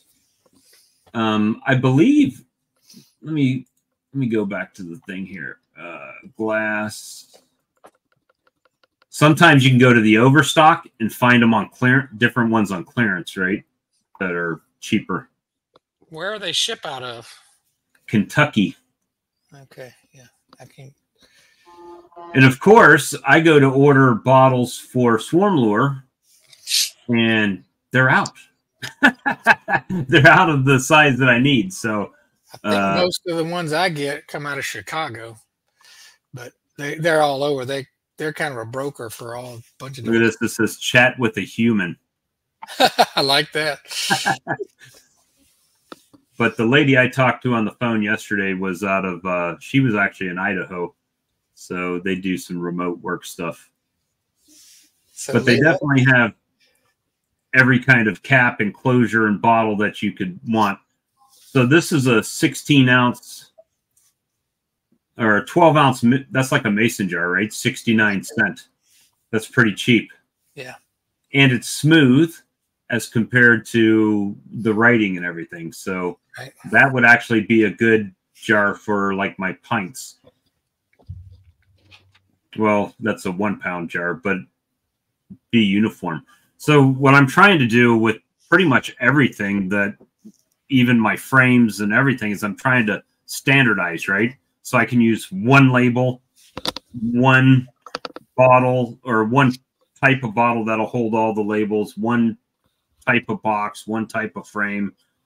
Just trying to make everything a little bit cheaper from that aspect, because I think I figured out well, it's right here actually. So when I order my labels, which conveniently enough is the same size label that I was putting on those hex jars, I think they're 8 cents a piece when I order them by 2,000. It was $250 for 2,000 labels shipped. So it was 8 cents a label to do them this way. Now, bad part is it's not a roll, so you got to peel them all, which is a pain, which is why I have a labeling department in the other room when she watches Netflix. But it is cheaper to do it that way, even than printing them off, because it costs me 15 cents to do them when I print them off on my printer, or 14 cents plus whatever the ink is, right? So if I can design it and upload it and have them send me 2,000 of them and they all work on all my jars, well, that's much cheaper. So, I mean, we're talking almost half price. And probably by the time you figure the ink and everything, it probably is half price. But, you know, just a different way to do it. So that's my 2 cents on that.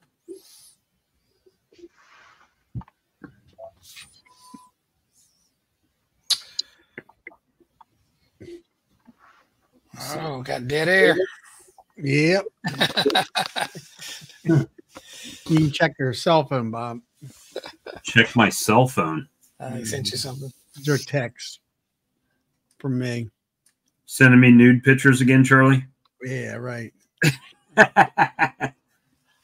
I will say, if anybody does want to go to Berlin and order those buckets, I couldn't get it to work on checkout, so I got into one of those little chats, and she said something was wrong, and just to call it in. I called it in and told them what she said, and they processed the order right away and gave me free shipping.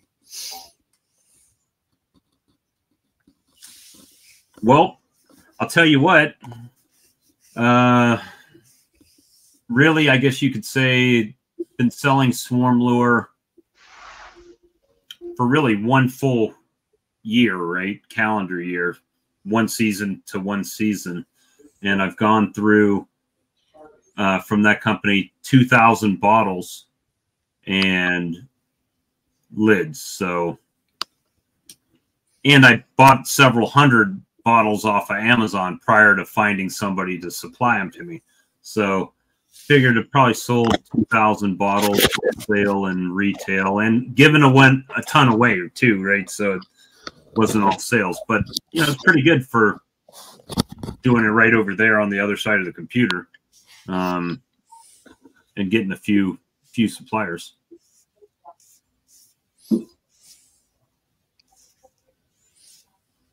Yeah, that's the same thing. That's with the Gamber container, right? Is that the one lid fits all those different sizes? But Yeah, they have like they had the 3 gallon, or sorry, not the 3 pound, 3 it's pound. quart size, 3 pound thing, 3 right? But it with a handle on it, right? So, but it uses the same closure, so it's that type of thing. But I didn't want to order a pallet of them. And so I said, I'll tell people about it. Maybe they'll order from you. And she's like, well, you could also order them by the pallet and then resell them. I'm like, yeah, but I can't because I don't have the storage for that type of stuff, right? And then it would be too easy for me to say, you know what, just go get a case off the porch. I try to separate what I'm selling and what I'm keeping type of thing. But let's see. Splitting away. Hi, Lee. See you, Lee. I guess he's working tomorrow. Lee. Well, he gets up real early too, and he's probably making up for rain or something. Swarm catching or something. Hey, Carl. Yeah. So, Todd, are you doing anything special in your highs? I know it. He's muted, Todd. You're muted. I'm going back to singles. And I'm also going to go back to Carniolan queens. I'm going to get rid of the Italians or phase them out.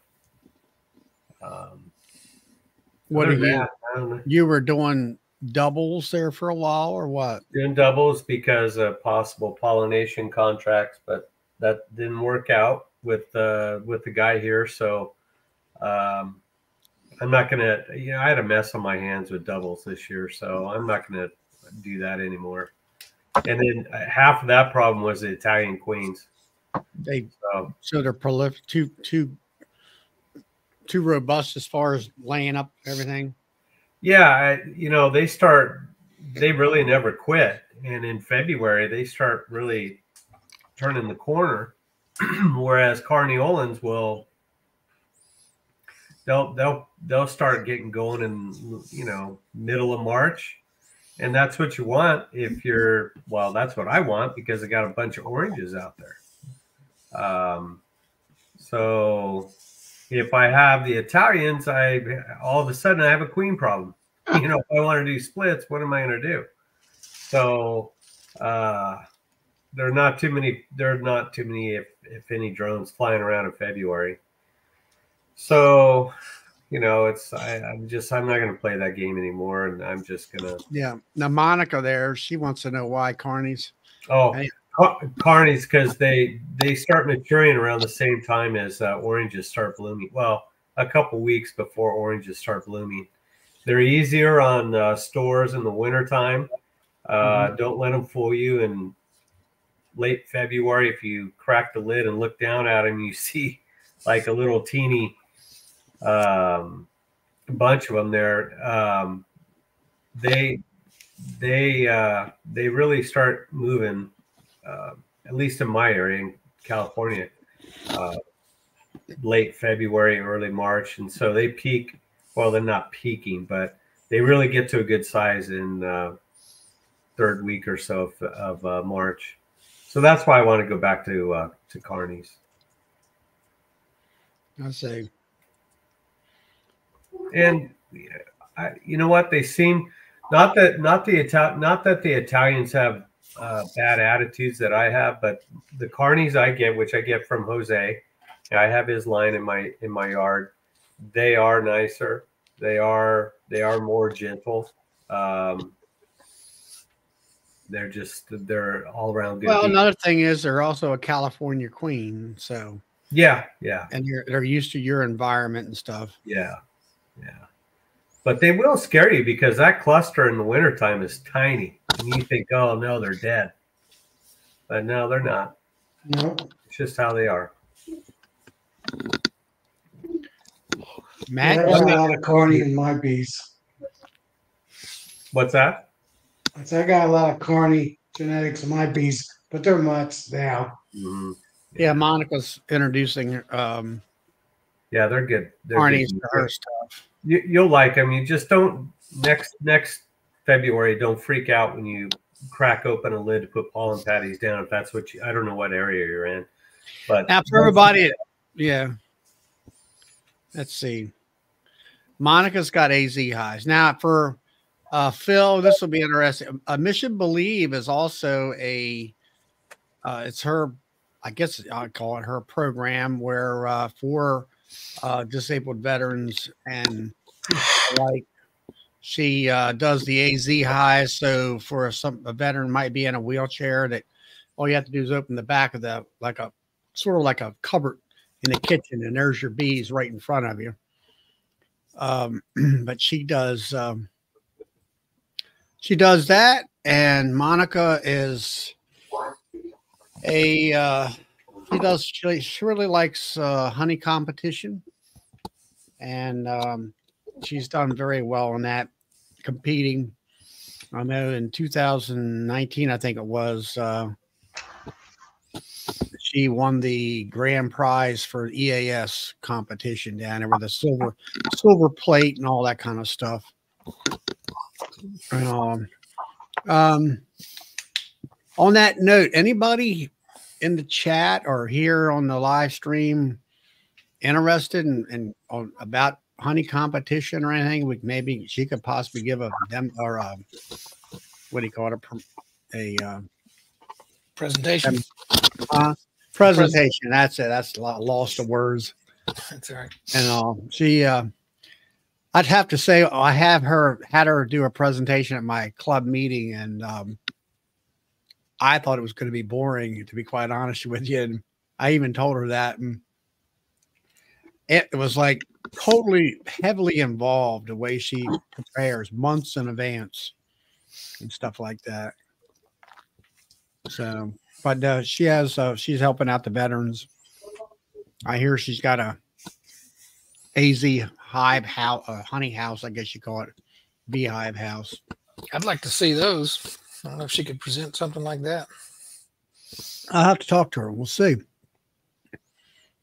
And yeah, she's got yeah, she said yes, she would do that.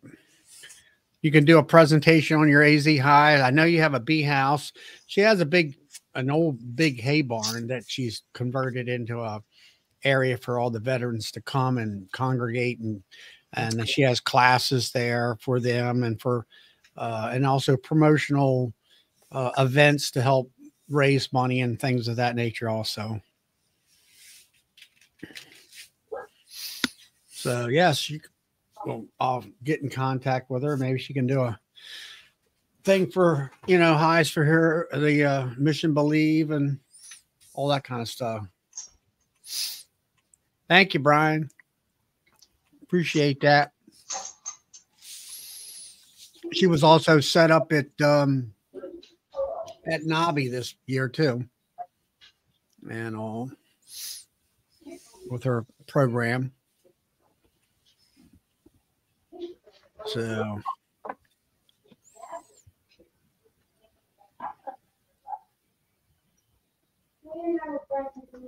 So Carl, what are we doing? I seen that you said you were ahead of the program.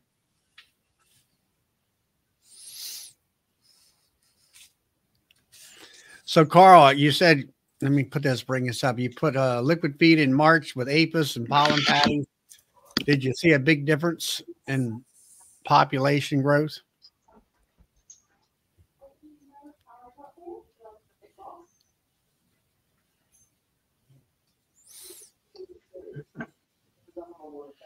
So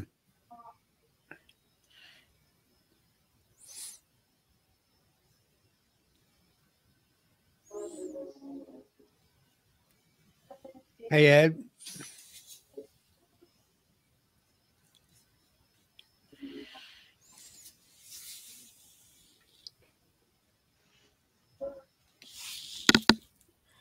All right, a big boost and faster buildup. Yeah, I'd have to agree with that.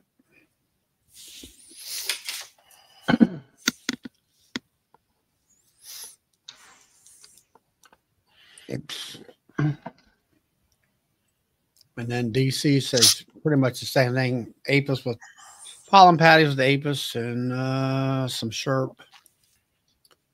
Starting out good. Hey, Grammy, Lisa.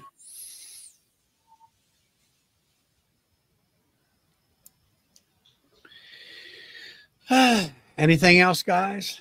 I don't know. I think I'm getting pretty darn tired. Yeah, me too. That's how I am.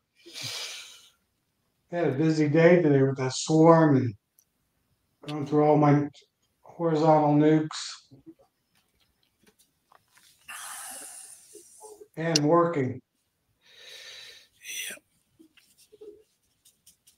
Yeah, I think I plan on putting all the supers on this weekend. All my hives. I got half of them on, but now I'm going to put some more on. Yeah, I hope to put some on when I get out to the farm, but tomorrow it's just going to be raining here, I think. Yeah, it's supposed to be sunny and cool, 58 degrees, but that's warm enough. I'll just be taking the lids off, putting queen excluders on, and putting boxes on. Well, it's supposed to be maybe some rain in the morning or something like that, but then it's supposed to get sunny in the afternoon and Saturday. Saturday afternoon sunny. Sunday's going to be sunny, and then Monday and Tuesday is supposed to be pretty good. Tuesday. Yeah, I got another swarm to get at my brother's farm. It's an hour's drive, and he said the other two traps. I got 3 traps there are being hit big time with scout bees. So I'm just trying to hold off. If we could make one trip and pick up 2 or 3 swarms. All right. I think I'm going to go get those bees and bring them and set them up in my yard. Then I'm going to go to bed. Well, put a white light on top of your head. Yeah. Yeah. You know what? I can't find my red light, so I might have to. It will be easy. I'll lock them in. Hopefully there won't be any holes around the edges. I think my wife already went to bed. She's not feeling good today.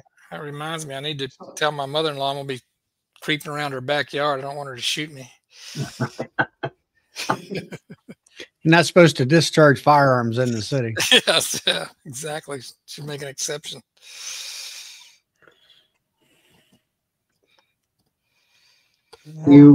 Tom, do you shake your bees down before you put the excluders on, or you just are they in single boxes to start with? Yeah, I go with I do single brood management. So all my hives right now are singles. I got them down into singles. So I need to put boxes on them because they're starting to get pretty big. Well, some of them I already have. Some of them. One of them's got 3 supers on them already, Yeah. but not all of them. The ones I've got supers on, my first super is pretty well full. I'm working on second on some of them, so I imagine we're on about the same time frame, I'm not a big fan of equalizing hives. It's like, why should I help a bad queen and hurt a good queen?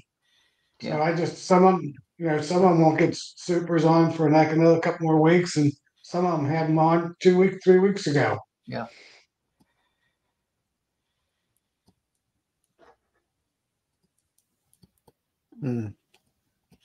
Yeah. I don't know. I mean, it's like you say, if it's a weak queen and they're not doing well, you need to rework. Worry about maybe replacing the queen and stuff like that. Yeah. So I've been a lot more aggressive than that, especially this year, pitching queens.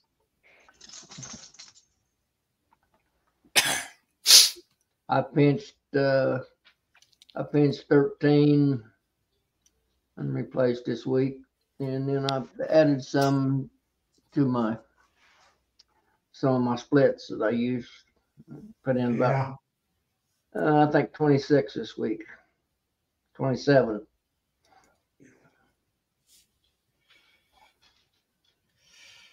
All right, guys, I'm gonna get off of here.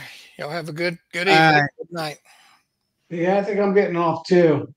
Everybody have a good weekend. All right. See you, Tom. Well, it's 10 o'clock. Maybe we'll just call it quits for tonight. I gotta go get some food. Got to get some food. Yeah. I'm gonna have to raid the taco truck down the street, I think. I don't feel like cooking tonight. Yep, everybody's leaving out. So, Run out of conversation, didn't they? well, it's,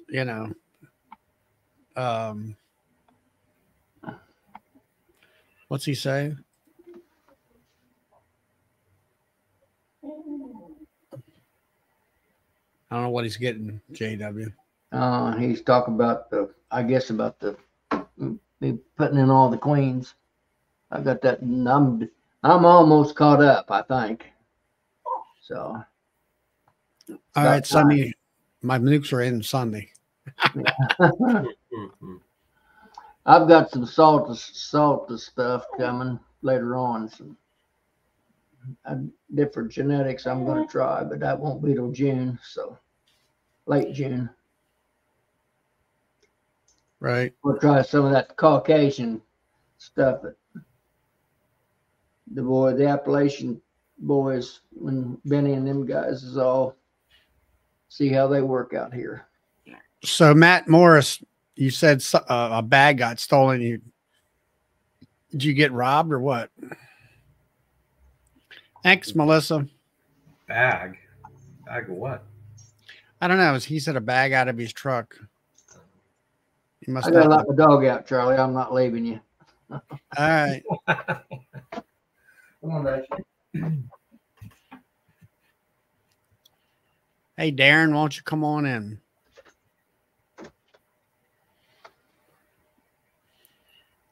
Oh, my. Go pee. Oh, dime? I don't know. I don't know, Brian.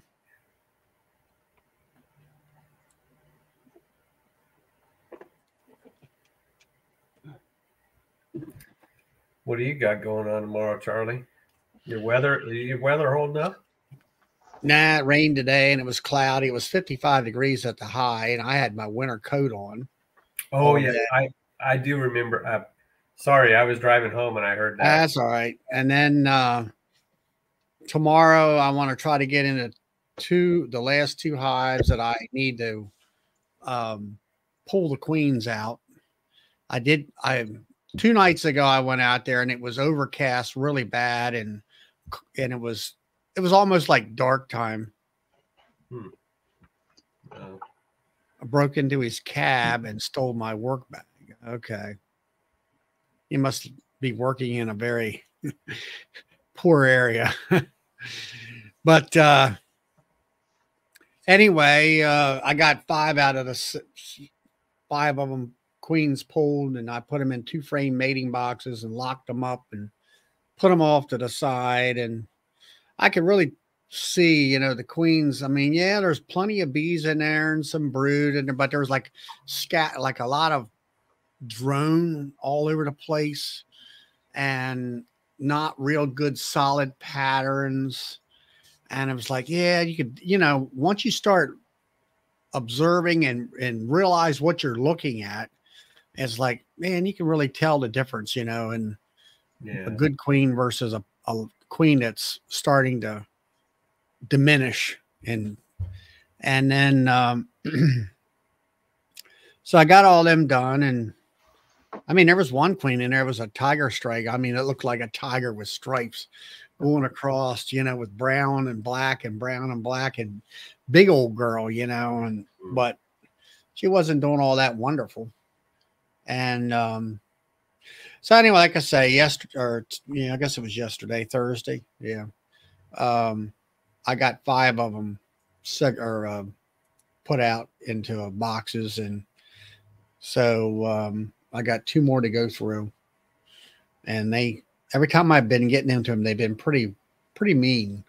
but they seem to be, if it's bright sun, then they don't seem to be quite as mean Yeah. at all. And the only thing I noticed is I bought some new jeans and they're got spandex in them. They're not true jeans, you know. Not heavy enough. Yeah, I mean, darn bees go right through them, sting the hell out of my legs. Yeah. And I'm like, I've never had this problem before at all. Yeah. And of course, I've been trying. The last time I went to buy jeans, I said, don't you have any real material here? Instead of this, no. So I got some of that last time I was at Sam's Club, it's in a white container, the little packs you just throw in the washer that are no scent, no dye, none of that stuff on it. And I noticed that they don't attack my clothes like they were when we were just using the regular Gain with the whatever smell is in there, right? So well, the one night they got attacking me right there in my right knee, and I mean they like a bunch of them just focused in on that one area there. At least it was only the knee. Usually they'd get a little higher. They're stinging a leg, but not right or left. Mine are going up my thighs, you know, I'm like, they get me here and there occasionally. And I'm like, I'm gonna have to get some of my old jeans, even though they may be oversized, and use them, and they'll be baggy. That way they can't, won't be tight against my legs or whatever. Well, speaking of stings, yesterday I went through all those, did that 21 splits yesterday. I don't wear gloves. I never got stung all day. Finished up, pulled off to the side in the shade, was talking to a young lady there was there while I was doing all this, and flopped my veil back. Guess what? Got popped right here. Ooh, nice. Yeah, I don't like that at all. I mean, that's too close to my eyes. I hadn't got stuck all day, and I just was kind of rested a little bit, sitting there. And then I got a friend that lives down the road about 8 Mile. He called me. He's going to be out of town. Asked me if I'd check around these hives for swarms. And these hives are back in the field. And he had a 4-wheeler there. And he told me where the key was. And he said, you can ride the 4-wheeler back there. Don't try to drive back there. You get stuck. I drove it by, and I wasn't within 30 feet of those hives. And I'll be doggone if another one yesterday afternoon come, and it caught me right below the eye down here. So I got stung twice right here with this right eye yesterday, and I hadn't been stung in the face for a long time. About a year. Yeah, I'll have to try that, Dan. Get maybe a Carhartt definitely would work. Because I've never bought full bee suit or pants of bee suits or anything like that. So, but anyway. Do you talk about getting your nukes next week? How do you feed those, Charlie, or do you feed them? How are you going to feed them? I ain't gonna feed them. I think there's enough stuff coming in right now. Their nukes are coming in Sunday. Lloyd was getting 300 in, and I'm getting part of that order. And you going to put them in 12 or 10 frame, or? Yeah, it depends. I got enough boxes. I either had to buy more medium boxes, or I got to look in, and I have 10 frame deeps, and of course they're deep nukes. And I'm thinking to myself, well, if I throw, since I got that hive lifter and all, and I got enough deep frame boxes, 10 deeps, that I can do 4 hives right off the bat. So I'm just going to drop them in those 4 and put some drawn comb with them. And then put a quick, if anything, get them, they'll have enough time there to build out to those other drawn combs as far as her land. And I'm going to throw a queen excluder on there and a honey super on.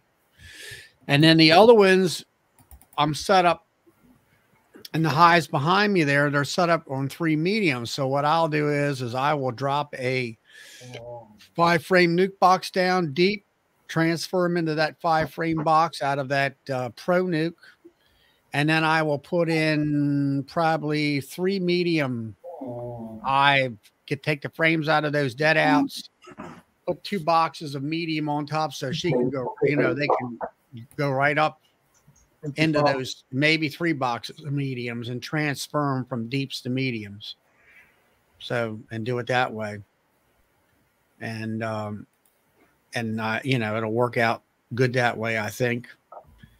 And whether I'm not sure whether I'll be able to make any honey out of those hives. You know, May is right around the corner, which is our peak season. But on the other hand, like you say, the weather has been sort of a roller coaster ride. It's been beautiful for 3 or 4 days, one days, and then it's back to 55 degrees today.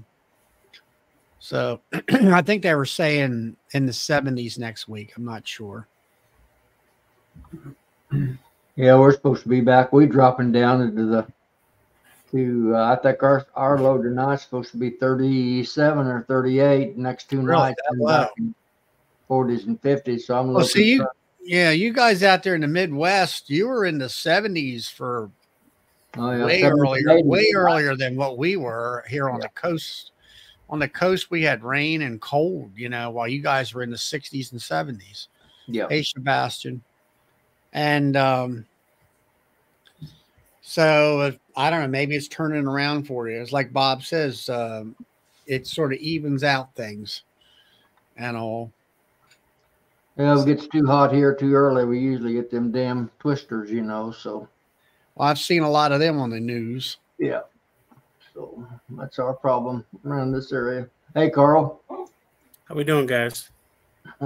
You're frozen. I think you're. Oh, there you go. Now you get delayed. Yeah, I'm downstairs. I got kicked downstairs. So the 9-year-old has Taylor Swift on a concert upstairs, so I was kicked out. Yep. Yeah. So that takes precedence, you know. Yeah. Well, I'm gonna go, guys. I'm gonna get some food. I'm hungry. All right, Todd. Thanks for coming in. You, Todd. Yeah, I'm sorry it was so quick, Carl. Darn it. That's all right. I got to get some food in me. I'm starving. Don't blame you. All right. Well, I'll see you guys next time. Take care. Have a good one. See you, Todd. Right, you too. Bye-bye.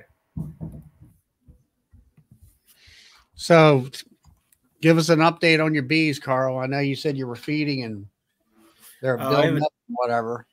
I started feeding real early. I mean, I still had icicles hanging, and I started putting the feed on as soon as I started getting some warm days and that, and I took the chance, and I think it's paid off, to be honest with you. You know, plus I've been putting the apis in there, and I made my own pollen patties with the apis in it because I wasn't fortunate enough to go out to the show like you guys. And a lot of you guys, at least. I know Bob had some circumstances. He couldn't make it out, you know. So, but I didn't get to pick up some of the stuff. So I made my own pollen patties with the apis mixture and that. And it's really starting to pay off, I think, to be honest with you. So, I mean. Well, you're not feeding any pollen patties now, are you? I mean. No. About, I think the last round was about 2.5, 3 weeks ago. Right around Easter was the last time I put the pollen on because I still didn't have any pollen coming in. I actually right now is the first time I could say it's coming in really strong, the pollen, about the last week or so. It was, you know, because we were still having nights in the upper 20s and low 30s, you know, and in fact we have 1 or 2 coming up in the next week, the same thing. It's terrible. So of course you're up there next to Wilkes-Barre. Yeah. I've been in the mountains up there, so they're a little bit colder. Yep. But I've been splitting, and I can't say I've seen queens come back mated yet, but I know I was in over last weekend. I've been sick as hell, but I got out there to put some more feed on, and I did pop 1 or 2 boxes, and I could see where queens have emerged, and I didn't really go diving in, but I could see where some queens have emerged in the ones that I did splits on, and I'm just waiting to see if it's successful with the weather. They're like a roller coaster and the wetness and everything else, but the bees are booming out of the box, so I'm hoping it works out. I've had drones for over a month, so it shouldn't be an issue on that end. I'm hoping. So we'll see what happens. So. But so you've been sick. What do you got, or what's going on? It started with a eye infection that went into my other eye, and it turned out at the same time I started with an ear infection, and it's been going back and forth between the two of them. And then the doctors gave me eye drops, and I've never had an eye infection before, and I was allergic to the eye drops. So that was pleasant. So it turned out I went back to the kids' eye drops, which worked well. And they finally gave me a prescription for the kids' eye drops because it was completely different. But at the same time, I had the inner ear infection. And if I coughed, my equilibrium would go off, and I literally would be like ready to faint. So it was, I had about 10 days of that. Actually, this past Tuesday was the last time I finally got a prescription in me, and for the last 3-4 days, and finally, and I feel like a regular human being again, to be actually honest with you. I finally got a prescription in me, and for the last 3-4 days. Turn your YouTube off, Jimmy. Regular human being again, to be actually. On which one, Charlie? The TV or the phone? I don't know. Which one are you communicating? I guess the TV. Okay, I turned the volume on the TV off. Is that better? Yeah, that's fine now. Now we don't hear everything. All right, good. Thanks. So we're getting there. I'm hoping I can get into bees tomorrow, though. Yeah, I mean, I've had that situation years ago where my inner ear was whacked out, and everything's a vertigo and all that kind of stuff. Man, that just, it makes you sick and everything else. Yeah, and I was fighting it because, being self-employed, I got to work. And I was doing, half, 2/3 days. And I'd go until I started feeling it really coming on mid-afternoon and start heading back. And, the last thing you want to do is be going down the interstate and sneeze or cough, and you can't see where you're going. That's not a good situation to be in. So I was pretty cautious about it, but it's finally, I'm starting to get over it. So where are you going, Jimmy? I'm going to show you my bees, Charlie. I want you to tell me if you can see them. What are you talking about? Yes. There's a hive there for sure. They're going to see you in a minute. Oh, they won't. These are inside bees. These are docile bees. These bees live with me. This is my daughter's bedroom. I laid these wood floors. That's Brazilian koa. That is a package, and today is their 21st day. But I live pretty close to the campus at CSU, and that package, I can do simple math, continued to grow every day. And how you they got some way of going outside? Yeah, I have an east-facing window. I own this home. It's not nothing special. 2-car garage, 3-bedroom, unfinished basement. This is my bedroom where I sleep. I'll turn this around here in a second. Those were the Italiano. These are carnies. This package I did not put another double deep on. They're quite a ways from their first hatch, but they have filled this 12 frame up. Their access is out that window and that window. And I thought this might happen because I have a pretty good place to live. I got pretty nice floors. The girls are bitching about the lack of completion, much like the wife. But they do not tag me. They are super docile. They have become house pets. I don't know why, but they have. Where are you located at, Jimmy? I'll give you guys my address off air so you can glimpse. I'd like to stay. What state are you in? Fort Collins, Colorado. Colorado. Yeah. So is the weather out there warm or is it cold? 33 this morning when I got up, but I usually wait for the carnies to wake me up. Now that is one of the experiments that I've done with insulation. So the Carney girls wake up the last. And so when they hit a window, then I open the window, I let them out. Right. And so I am a bee haver. I have a shit ton of great comb, and I cannot stand that moniker. It fucking keeps me. Oh, sorry. I'm sorry. Right, Sorry. we gotta Sorry. keep- we got to keep Sorry. it clean here, Sorry. Sammy. I'm sorry, guys. It keeps me up at night. So, yeah. We can call Vegas and see if I can keep them alive till next year. I think I got a shot.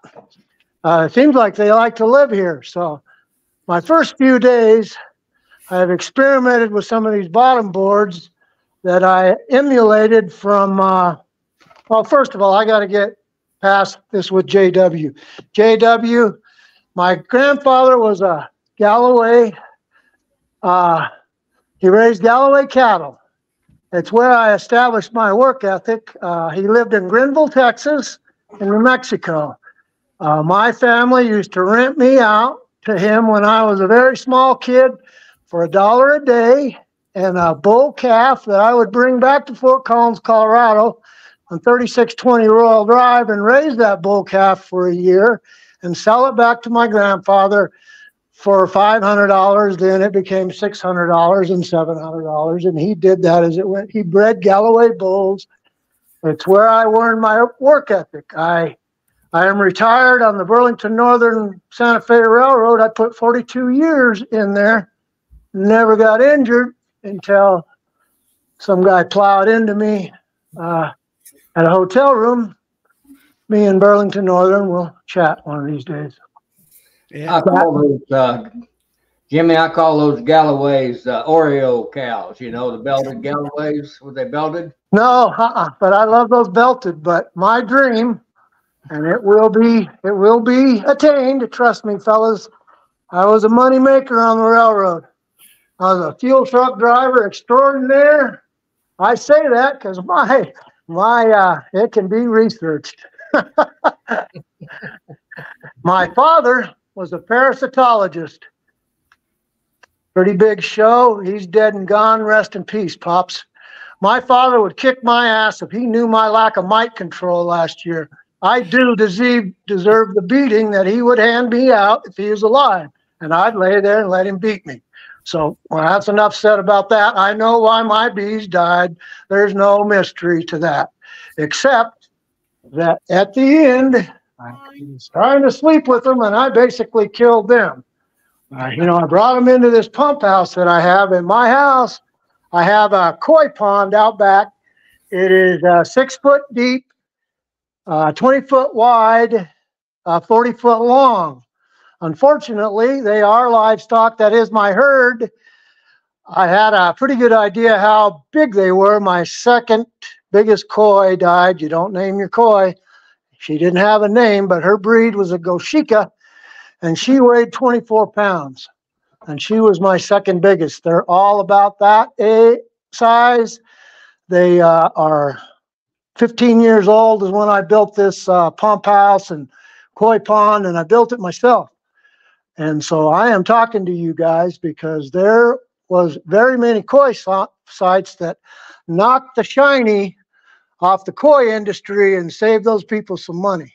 And I don't like how older people are throwing their money away on this Apame bullshit. That's an igloo fucking, that's an excuse. I'm sorry, guys. Maybe just go after hours with me. I have some insulation ideas.